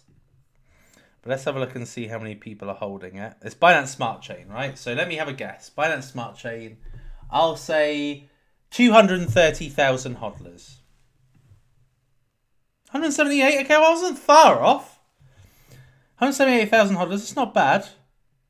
That means there's still 178,000 potential marketers whenever there's a bull market. I'd be like, okay. Like for instance, you, Danny, you just marketed Katecoin on my stream. So just imagine there'll be 178,000 of you going on BitBoy, on Elio, on Alex, on Cryptos R Us, and all this lot, and just trying to get them to look at it as well. So that's how you've got to think of it. That's why I look at hodlers, because these are free marketers basically. They're the community. And if you look on chain, then you know who's holding it now. And because this was only available, I think, on a decentralized exchange, well, nearly, then the majority of holders will be on chain. But it is old, so that's what it's got against it. Can you check Casper? I've spoken about Casper so many times, and then somebody said to me the other day, "Oh, you never talk about Casper," but I do. Casper is like a proof of work stroke DAG infrastructure, which is pretty amazing actually. When you combine the not only the kind of security of proof of work, but also the fact it falls outside of proof of stake SEC monitoring. The Casper's pretty good at that, and it's got DAG infrastructure, which means it operates, I think, it's 100,000 transactions per second. Very, very good. Not on an impressive amount of watch list, but there's room for potential. And you don't really have any idea of the amount of hodlers. Like the Explorer says fuck all. It should have a snapshot. Like what you really want is, something like it's probably not going to work now.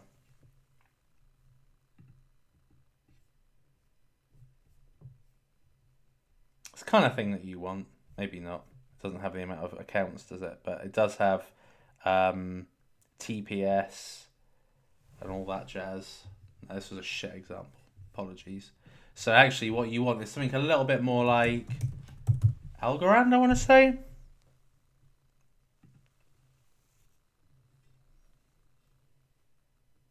Yeah, something a bit more like this. You get it. You know basically all the metrics here. It's decent. Block speed, transaction cost, accounts.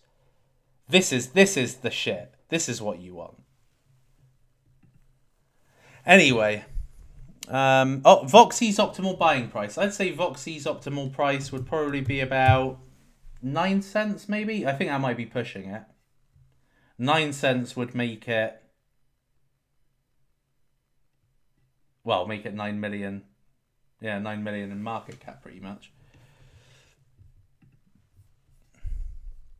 Thoughts on Arb's meme coin, Arbinu? Right, this is the last one I'll look at, and then I will go on to the 3 coins. So Arbinu, or Arbinu. This should do well, to be honest. With Arbitrum coming out, I'm surprised this hasn't exploded a bit more.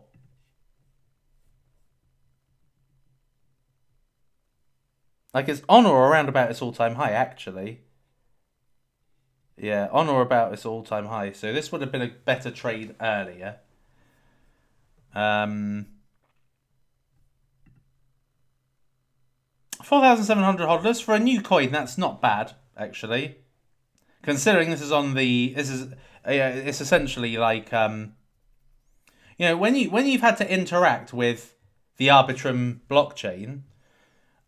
it's a bit of a faff, you know, migrating sending your tokens over to Arbitrum to then buy tokens. So the fact that they've had to do that and there's 4,700 hodlers is actually not bad at all. There's 1 billion in total supply, but they haven't got a circulating supply, so I can't really accurately measure it. 2,200 watches, that's terrible.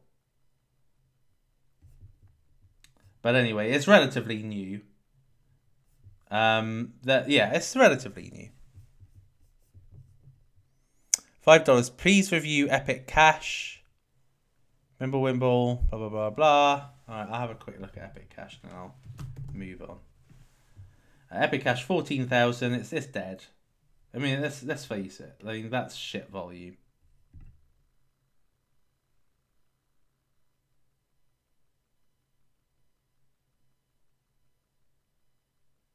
Oh, it's proof of work.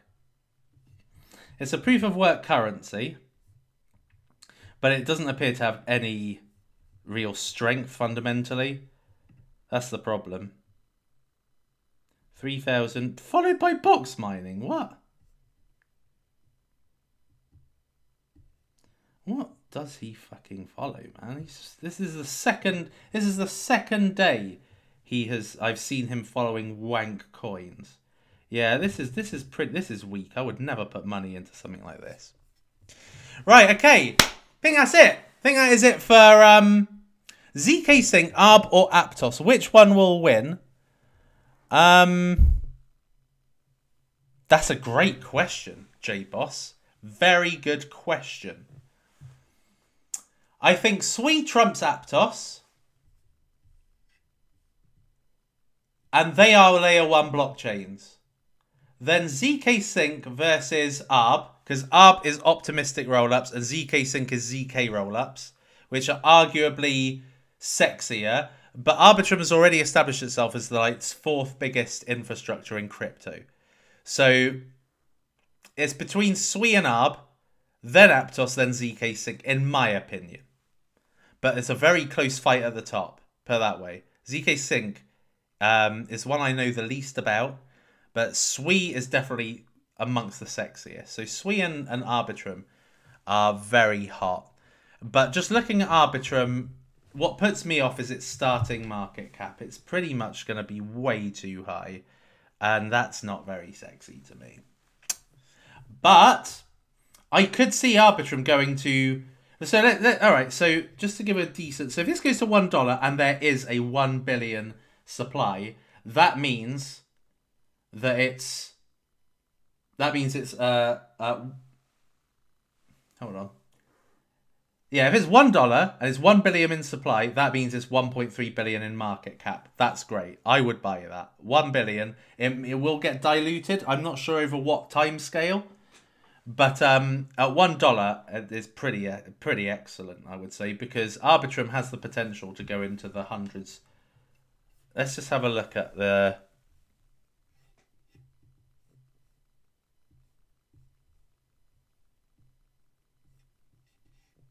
chain ranking. So Arbitrum is 4th biggest.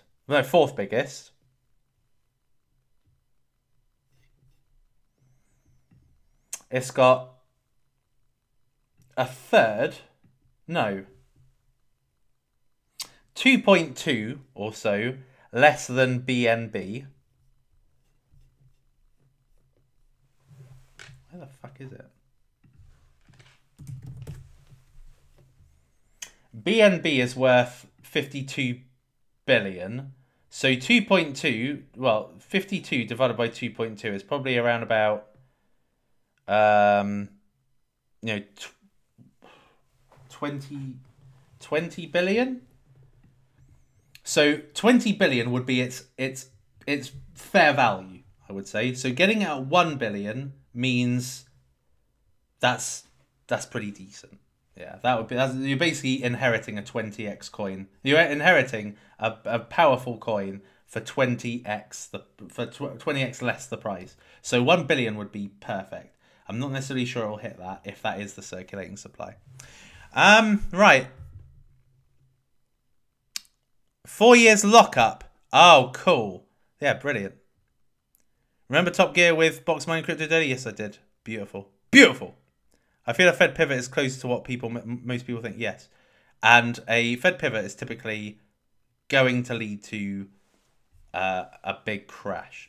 Right, okay. So, what are, in my opinion, the top 3 cryptocurrencies with 100x plus potential, explosive potential, and meet with, in my opinion anyway, demand for current narratives or future narratives?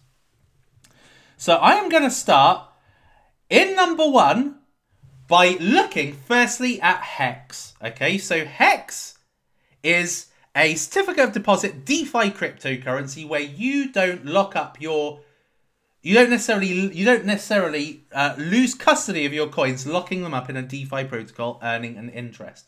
And that's what's great about Hex. Hex was ahead of its time, to be fair. Now, a lot of people call Hex a scam. Richard Hart was already a very well-known YouTuber, and through his influence, through his platform, he had on YouTube, Twitter, Instagram, he was able to reach people and say, this is my new cryptocurrency, Hex, right? Now, Hex went on to make a 10,000x. If you had bought Hex in March, or February actually, should I say, February 2020, you would have made a 2,000x easily, basically. It was worth 0.0002 back then. I ended up getting in at 0.0003 here in August 2020. So you would have made a terrific bank with Hex. And one of the key reasons why is because purely of game theory.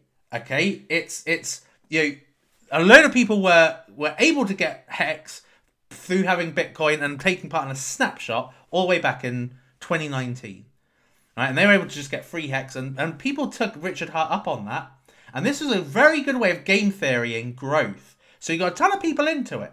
Now, I personally didn't like Hex at first. I didn't think it was a scam, but I didn't like who was in it, such as Trevon James, right? So I didn't like Hex at first. But that made me miss out on many thousands of X's, right? So this is a cryptocurrency that I would want to find a cheap alternative to that has the same game theory elements to it that will give it the potential for harsh growth in the future. So if we look at Hex, Hex is presently 50, well, I don't think it's 57 billion market cap, but it is ranked 7 officially. So the 57 billion market cap would actually put this on par with BNB. Yeah, BNB. So it's not 57. Rank 7 is 60. Well, Hex is 16 billion. So it's, yeah, it would be rank 7. So they've got that wrong on the website. But they've got 541,000 hodlers. So consider this. Hex has done a 16,000x with 541,000 hodlers. And this has been around since 2018. And it's done 13 price doublings.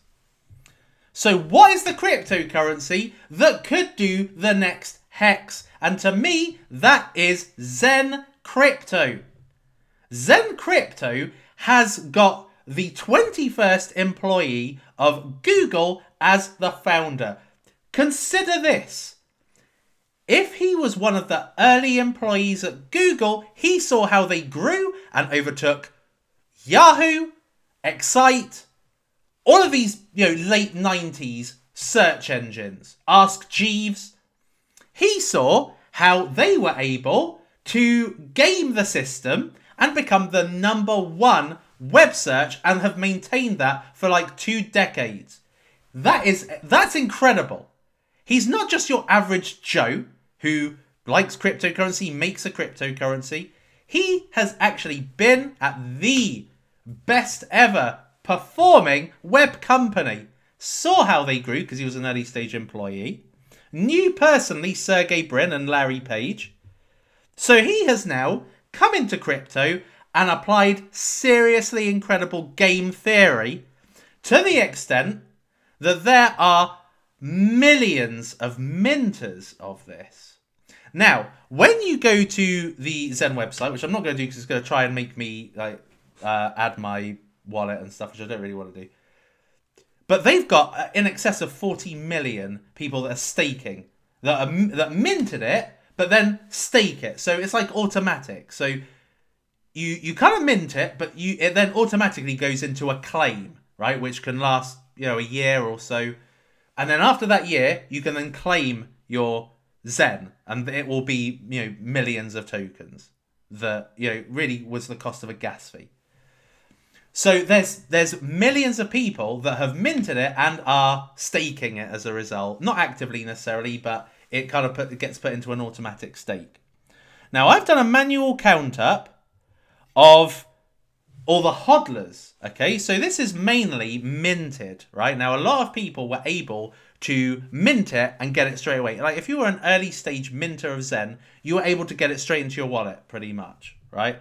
So I did a count up, not only of these 4, but I also looked at OKX chain, Phantom, and the Moonbeam chain. And that's not even looking at all of the chains that you can mint Zen on.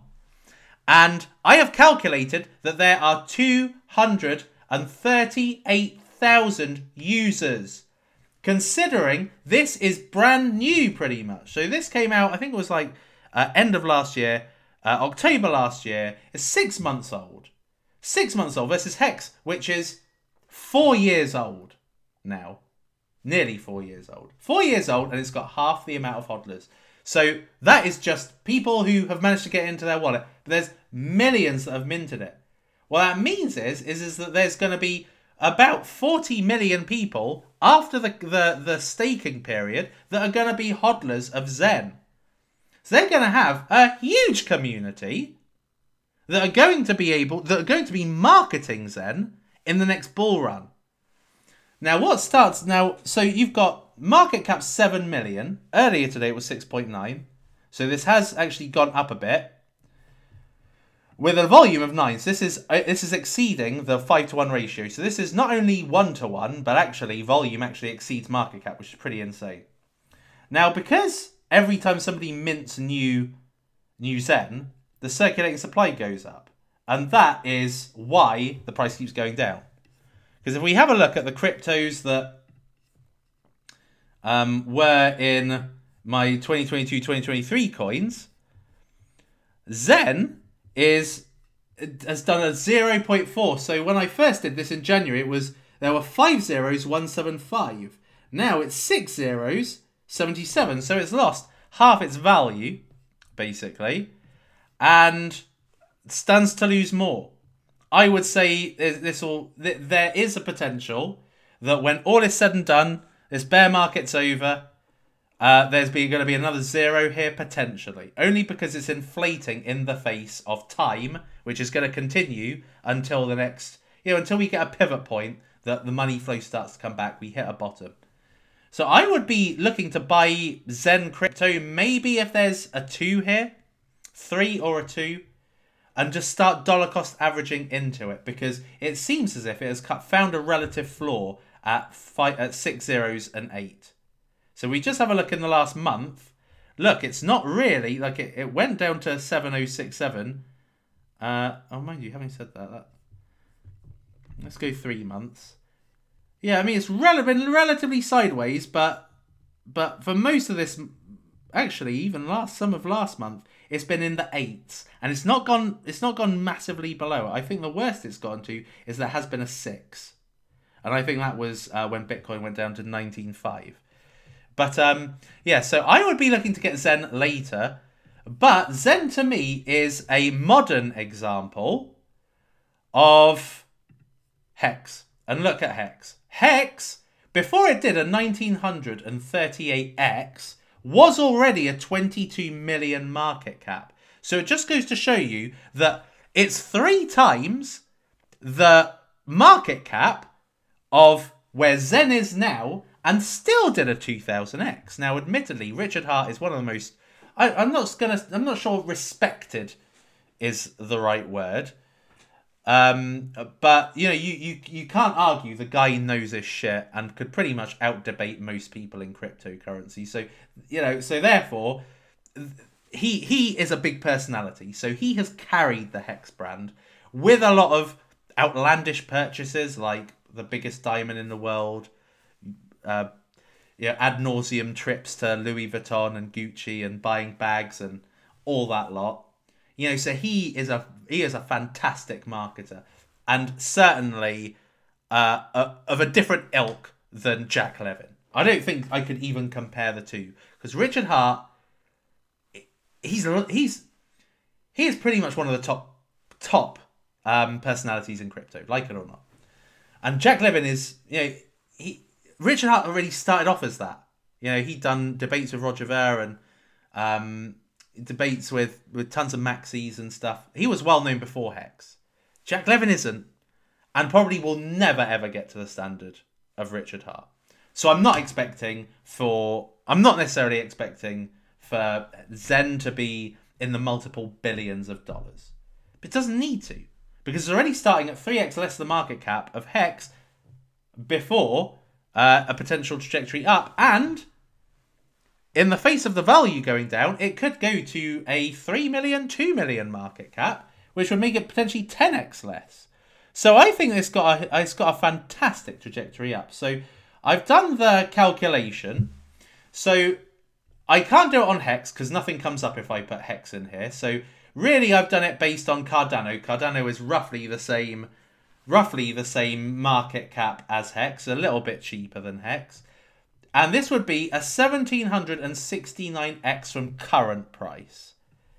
So it's got very explosive potential eventually. You know, it will always, I think that to an extent there'll always be a minting process, but I think that it will have a less inflationary impact on the overall tokenomics eventually. And that's where I could see it doing a big run up. Because you've got to remember, this is a 19% APY coin. Hex is a 38% APY coin. So, in essence, that inflates, that gives out more rewards and has to inflate more to pay out its hodlers. So Zen has got maybe that in its favor. Zen has in its favor. So it's going to be one I invest into eventually. I like it. I consider on a daily basis just buying a bit. I've minted it on all these blockchains anyway. Like, must be about 6 or 7 blockchains I've minted it. I don't think I've minted it on all of them. Minted it on 6 or 7 blockchains. And I will add to it. Probably put about... I think that overall, moving into the next bull market, I would like to have about $10,000 in this. You know, so $10,000 times, let's say, 1,000. 10 million. Not bad. Good potential reward. It may go nowhere, but good potential reward. Just based on what's done well before and who's in it. And it is, and the guy, yeah, you can't, I would say that his experience trumps most crypto people because he has learned from one of the best companies in the world. Right, let me just see what you guys say.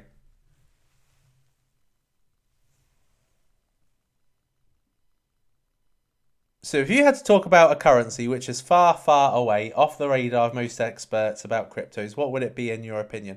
I think that's going to be my next cryptocurrency, which you'll see. Zen has a strong community. Yeah, I agree with that. I agree, and there's a lot of power in community. You know, community is what keeps a coin alive, ultimately.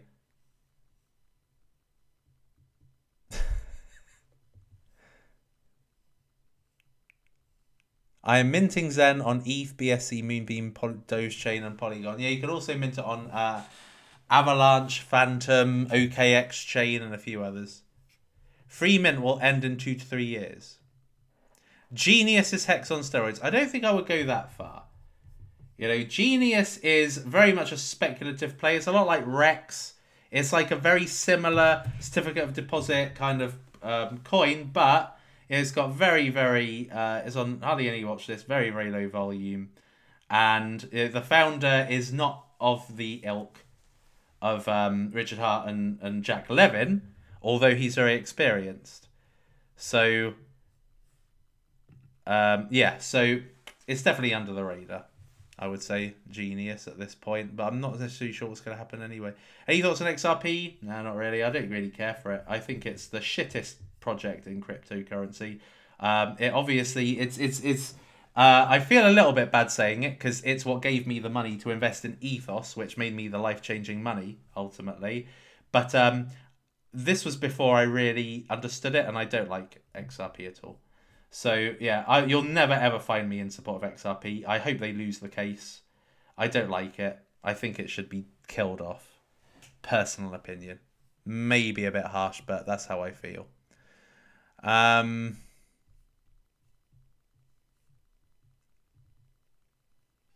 Hello. I started this gangster this motherfucking thanks I get. Hello. Yeah, I like Hello. Hello's very good. Just not an investable price. Not to me, anyway. It needs to be retraced massively.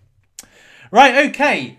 In number 2, so my number 3 was Zen Crypto. In number 2, we have got Cypherium. So Cypherium, to me, is one of those true outliers. So Cypherium fits within that mold of potential CBDC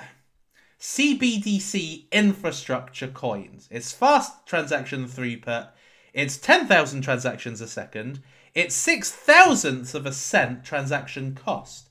So it is a fast transaction blockchain. It's not considered amongst the ISO 20022 cryptocurrencies. And that's why at this present time, it's only a mere 34 million market cap. Now, I first covered it when it was 2.3 cents. It's now 3x since then, with not a hell of a lot of volume going into it.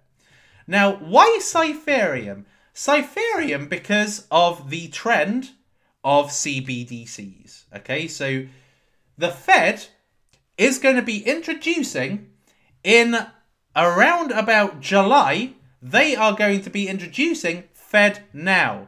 FedNow is going to be a fast payment system that is I suppose, a kind of US-based payment system that's probably going to come into fruition that is essentially a CBDC kind of infrastructure as well. It's going to be for CBDCs, I think, kind of crypto transactions, but also just fast payment for, you know, government-based activities, basically. So they're going to be launching this in July.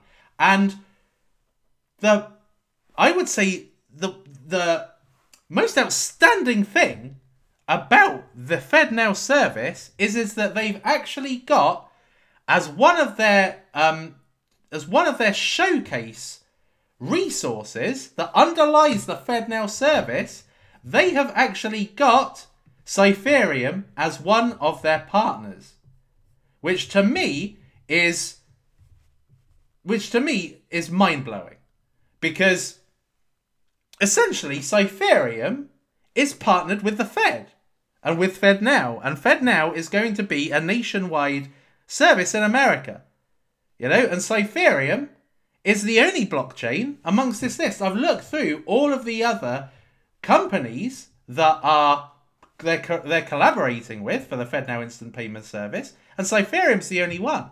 And Cypherium therefore falls into ISO 20022 cryptocurrencies or CBDC infrastructures. So with that link, that to me makes Cypherium a fantastic low value, risky opportunity, but high potential. So Cypherium basically carries with it the same properties as XRP. It's got that fast transaction throughput thing, you know, cheap. I didn't catch that. Could you try again? I'll tell you what. Why don't you fuck yourself? Right, anyway, so Cypherium basically replicates XRP in terms of fast transaction throughput, low transaction cost, therefore making it easy to send large amounts of cryptocurrency for hardly any money at all.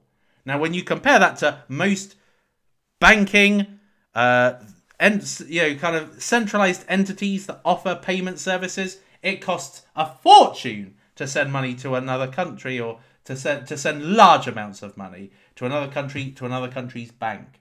So to me, Cypherium basically fits the mold of XRP, Hashgraph, XDC, Quant, and all these other fast transaction blockchains which are considered ISO 20022. So, but it's removed, because while all of these are worth billions of dollars, hundreds of millions, if not billions of dollars, Cypherium is worth tens of millions. So to me, it seems like a decent risky speculative play to me, particularly because it's got 662x upside to match XRP. That, I'm not saying it's going to do 662x, but I'm showing you the range it can travel in terms of it's acknowledged to be working with the FedNow service. It's the only blockchain, and FedNow is going to be a CBDC service anyway, and Cypherium can underpin it. And part of the reason why people like, Algorand, Hedera, Hashgraph, Quant, XRP is because of that potential of being a CBDC infrastructure, where a country or an entity actually uses one of these blockchains to facilitate CBDCs as an infrastructure. That's why they're worth billions, because they've got that ISO 2022 and CBDC appeal. And Cypherium has actually got the government partnership. They've actually got a partnership. There's something of substance there. So that, to me, says that Cypherium has an outside chance of doing very well. And this is a reason why it's already 3x'd since January, because of speculation, and because CBDCs are going to be coming into fruition soon. And CBDCs are going to replace stablecoins more than likely. And this is why stablecoins are being so heavily regulated, scrutinized, attacked, sued, all that lot. Because CBDCs is likely to come in and replace them. And Cypherium looks like a very good outside chance of moving on up as a result of its partnership with FedNow, and being amongst that class of what is hundreds of millions and billions dollars market cap cryptocurrencies.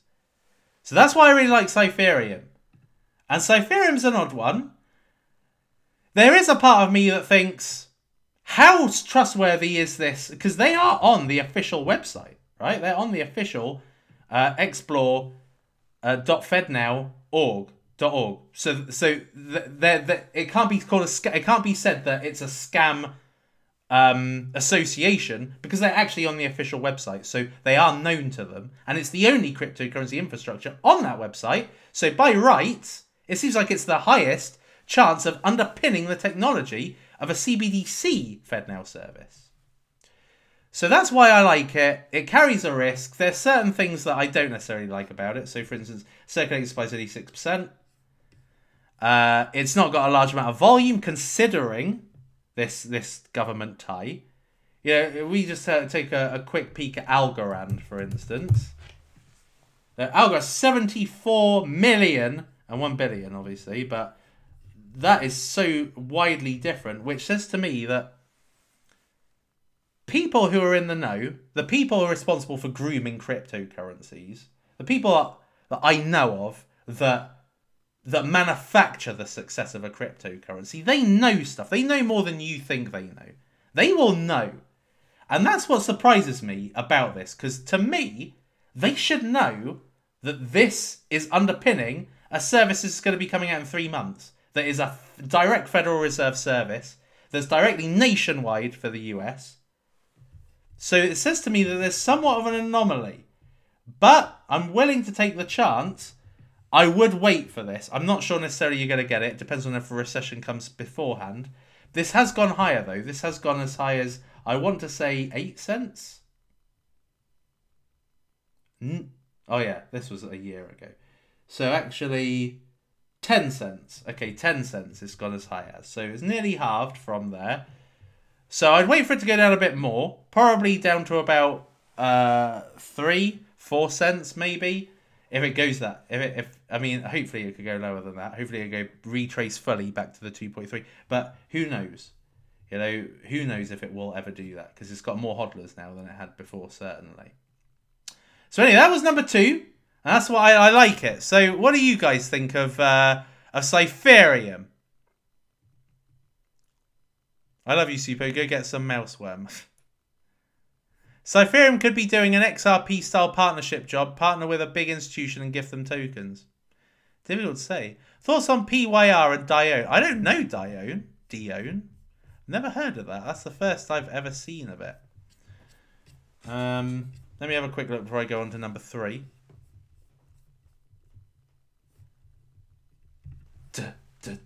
Dione. Dione Protocol. 10 million market cap, 500,000. So that's 10 to 1 ratio virtually. No, 20 to 1 ratio. 2,200 hodlers. Up 15% today. It's 7 months old? 7-8 months old? Let's have a look. I don't like that already. New power in charge, powering the crypto revolution with renewable energy. Inspired by Nebra Sky. Don't even know what that is. We present to you the Dione ecosystem, Dione Swap, Dione blockchain. Trade tax. It's not very appealing. That sounds like a scam coin when they've got trade tax.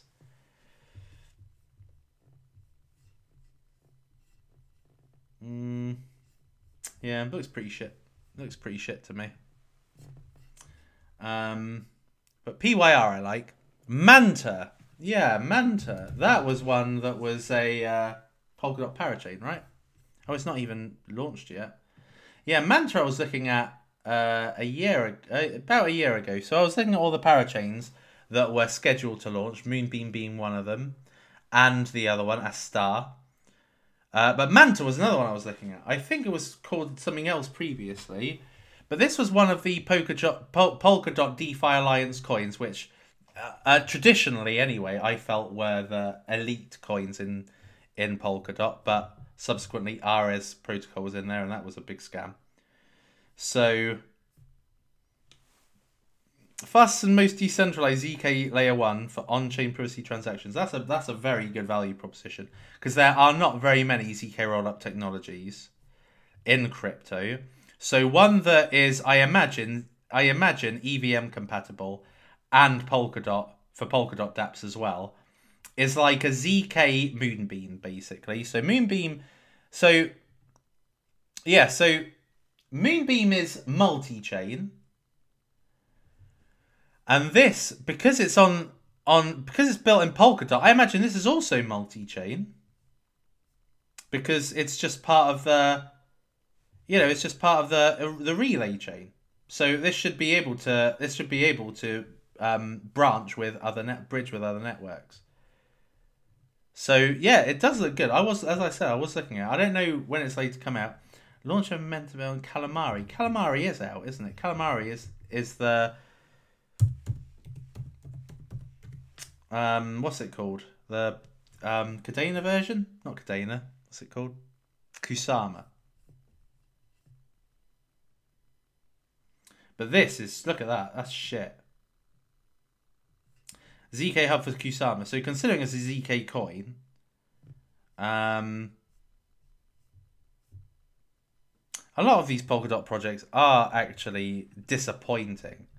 So, for instance, Akala, a lot of them have been disappointing. None have really done well. Moonbeam has done quite well. The other one has done quite well. Astar. Akala hasn't done very well. And this was roughly the same time as Moonbeam. It was like the first parachain.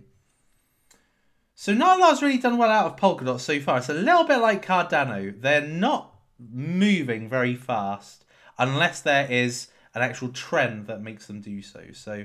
But I do like Manta. It does look good.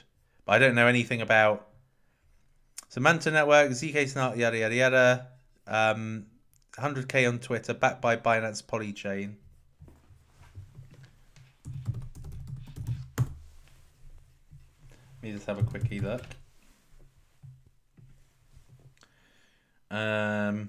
Yes.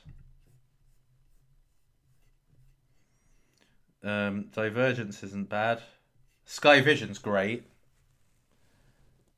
CMS is okay.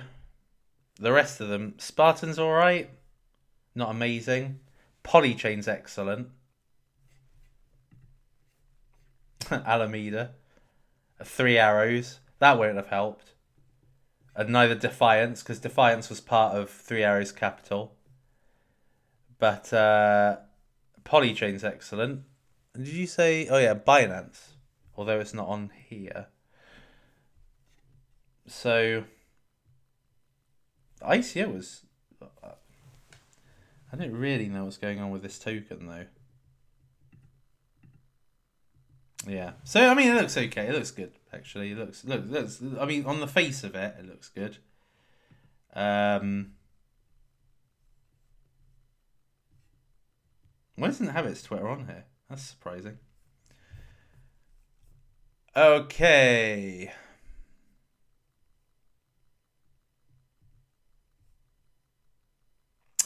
Let him get to the #1 coin. It's late in the UK. Oh, it is a bit, actually. Oh, wait a minute. How long have I been on now? Oh, whoops. I've been on quite a long time. I don't really want to have long live streams, but that's more of a Twitch thing.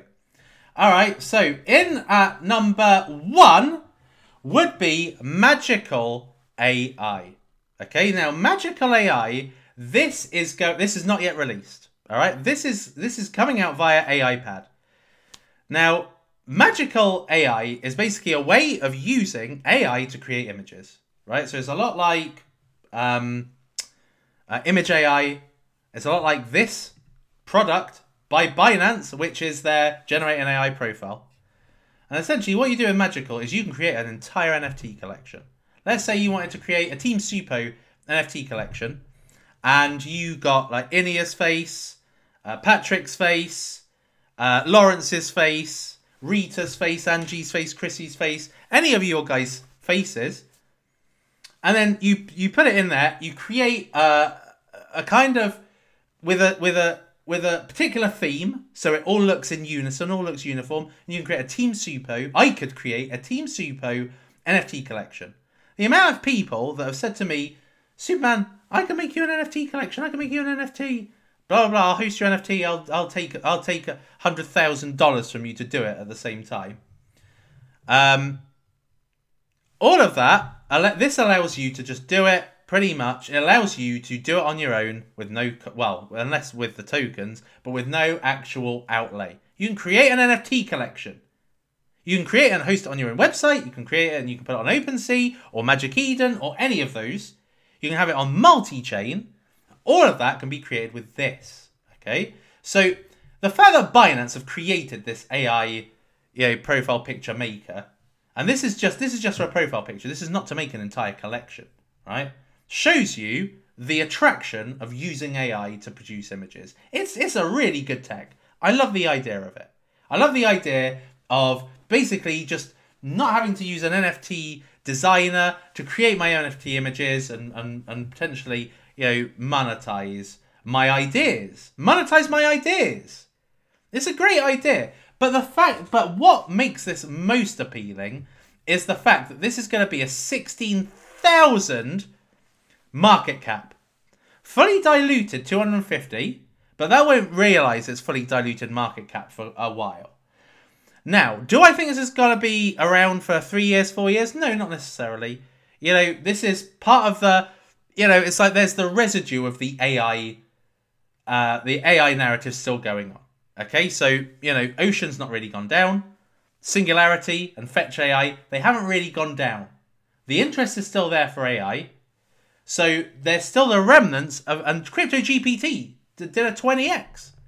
So it shows you that, well, it did more than a 20x, it did a 30x.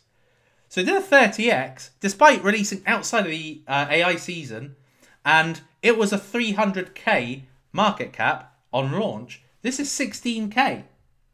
Admittedly, if this came out 2 months ago, this would have been probably a 300x. Alas, it's launching now when we're in a state of uncertainty. There is slight greed, but there's also uncertainty regarding altcoins. So, you know, is this going to truly do incredibly? Perhaps not incredibly, but I still foresee some great upside from a 16k market cap. If we just have a quick look at Image AI, it's a 9 million market cap.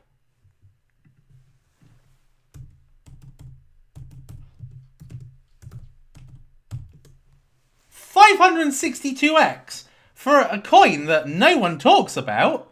It's got fantastic upside potential. Now, this is going to be launching on the 28th of March. So, in around about a week's time, this is going to be launching via AIPad. It's going to be their first, and I think it's exclusive. First exclusive launch. Their AIPad are also going to be launching Based GPT, which is based on Elon Musk's tweet. But this actually, and Base GPT is going to be a ZK layer 2 blockchain. It's a little bit like Crypto GPT, in all honesty. But this one I like because it's a very low market cap. It's an AI play, and you'll probably be able to make a decent return if you are on the AIPad launchpad, which a lot of you will know about via my videos anyway. So I like this. I like the value proposition. It's a dApp. It's not an infrastructure. It's nothing huge, but you know, it is a value proposition you would use. You know, I've known of various people that there's loads of people, celebrities, influencers, and artists that launch NFTs. Like, this offers a kind of no barrier to entry way to launch an NFT collection. That to me is what makes it pretty fantastic. You know, because if let's say anybody can launch it. Anybody. Like, let's say my sister's a dentist, right? If she wanted to have a bit of fun with her, because she essentially runs a practice, dental practice. She wants to have some fun with her stuff and create like an NFT image for them.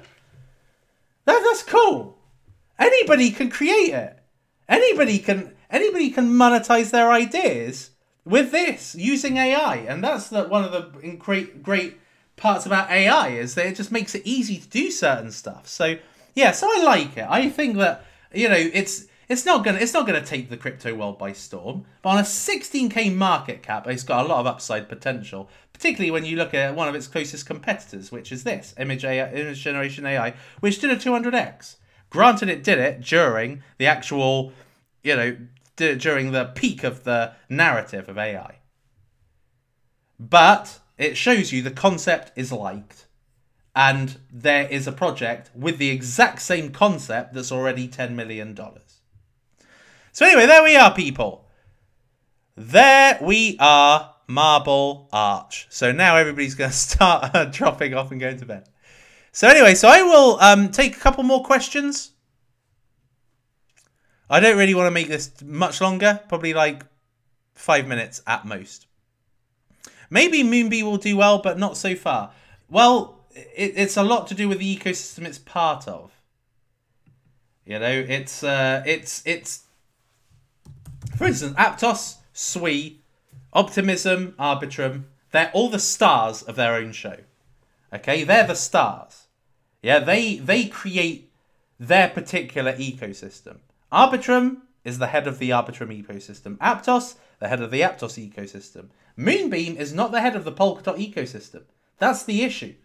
Right? So Polkadot, when Polkadot does well, and the technology that Polkadot as a relay chain offers to all of its layer ones is the ability for multi-chain, is a consensus algorithm that's fast, is security, and then it sits as the kind of pathway for multi-chain of various different blockchains can connect to it, and can offer a dApp multiple avenues of revenue. But it's not the star of its own show, and that is the problem. It's the star of Polkadot's show, But it is the star of Polkadot show. That a star isn't, Moonbeam is. And that is a good thing. But it is responsible for its, potential slowness in terms of moving. I think B Pro shit. Thoughts on Near? Excellent. I love Near. It's definitely one of the ones that I have acquired the most of so far. Do you think the Arbitrum narrative will pump? It depends on the market. You've got to remember, it's going to be flying in the face of this. Cryptos are associated with... Cryptos are a risk-on asset like stocks. Okay, they're priced in the dollar, they're risky assets, and if stocks go down, if billions of dollars is worth lost in stocks, then the same is going to be lost in cryptos. There's no getting away from it. So it all depends on the narrative it comes out into. But everything. Look, the Nasdaq.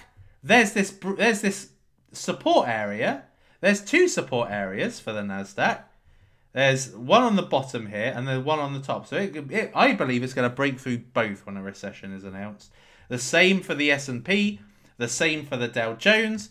And if we look at Bitcoin, this one is going to definitely break through this key support area. Or mainly it was 17. So it's definitely going to break through, well, arguably both of those. Both that and the 15k. So it depends. I am actually excited by the fact that Arbitrum is going to be coming out very, very shortly. Because that means that it could be heavily impacted by a pivot, which will lead to a recession, which will lead to all risk on assets plummeting. And Arbitrum actually could be the absolute best time to get it. So that's why I'm not buying any Arbitrum when it first comes out. Because I want to make sure... Because I may be able to get Arbitrum on account of it absolutely plummeting. Jerry, glad you were here. Very glad you were here. By the way, people, just to let you know, Jerry Banfield Crypto, this channel is excellent. All right, so make sure you watch. Jerry is very entertaining to watch. He also analyzes cryptocurrencies too, like in a similar way to how I do. So if you want an extension, essentially, of this channel, go see Jerry.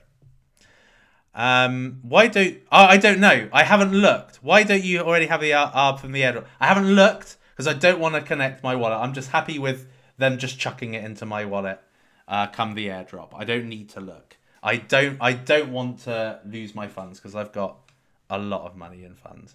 And just making the wrong decision on one occasion can cost you dear. So I don't like to. Obviously, Paige, you know. I've known Jerry for many years.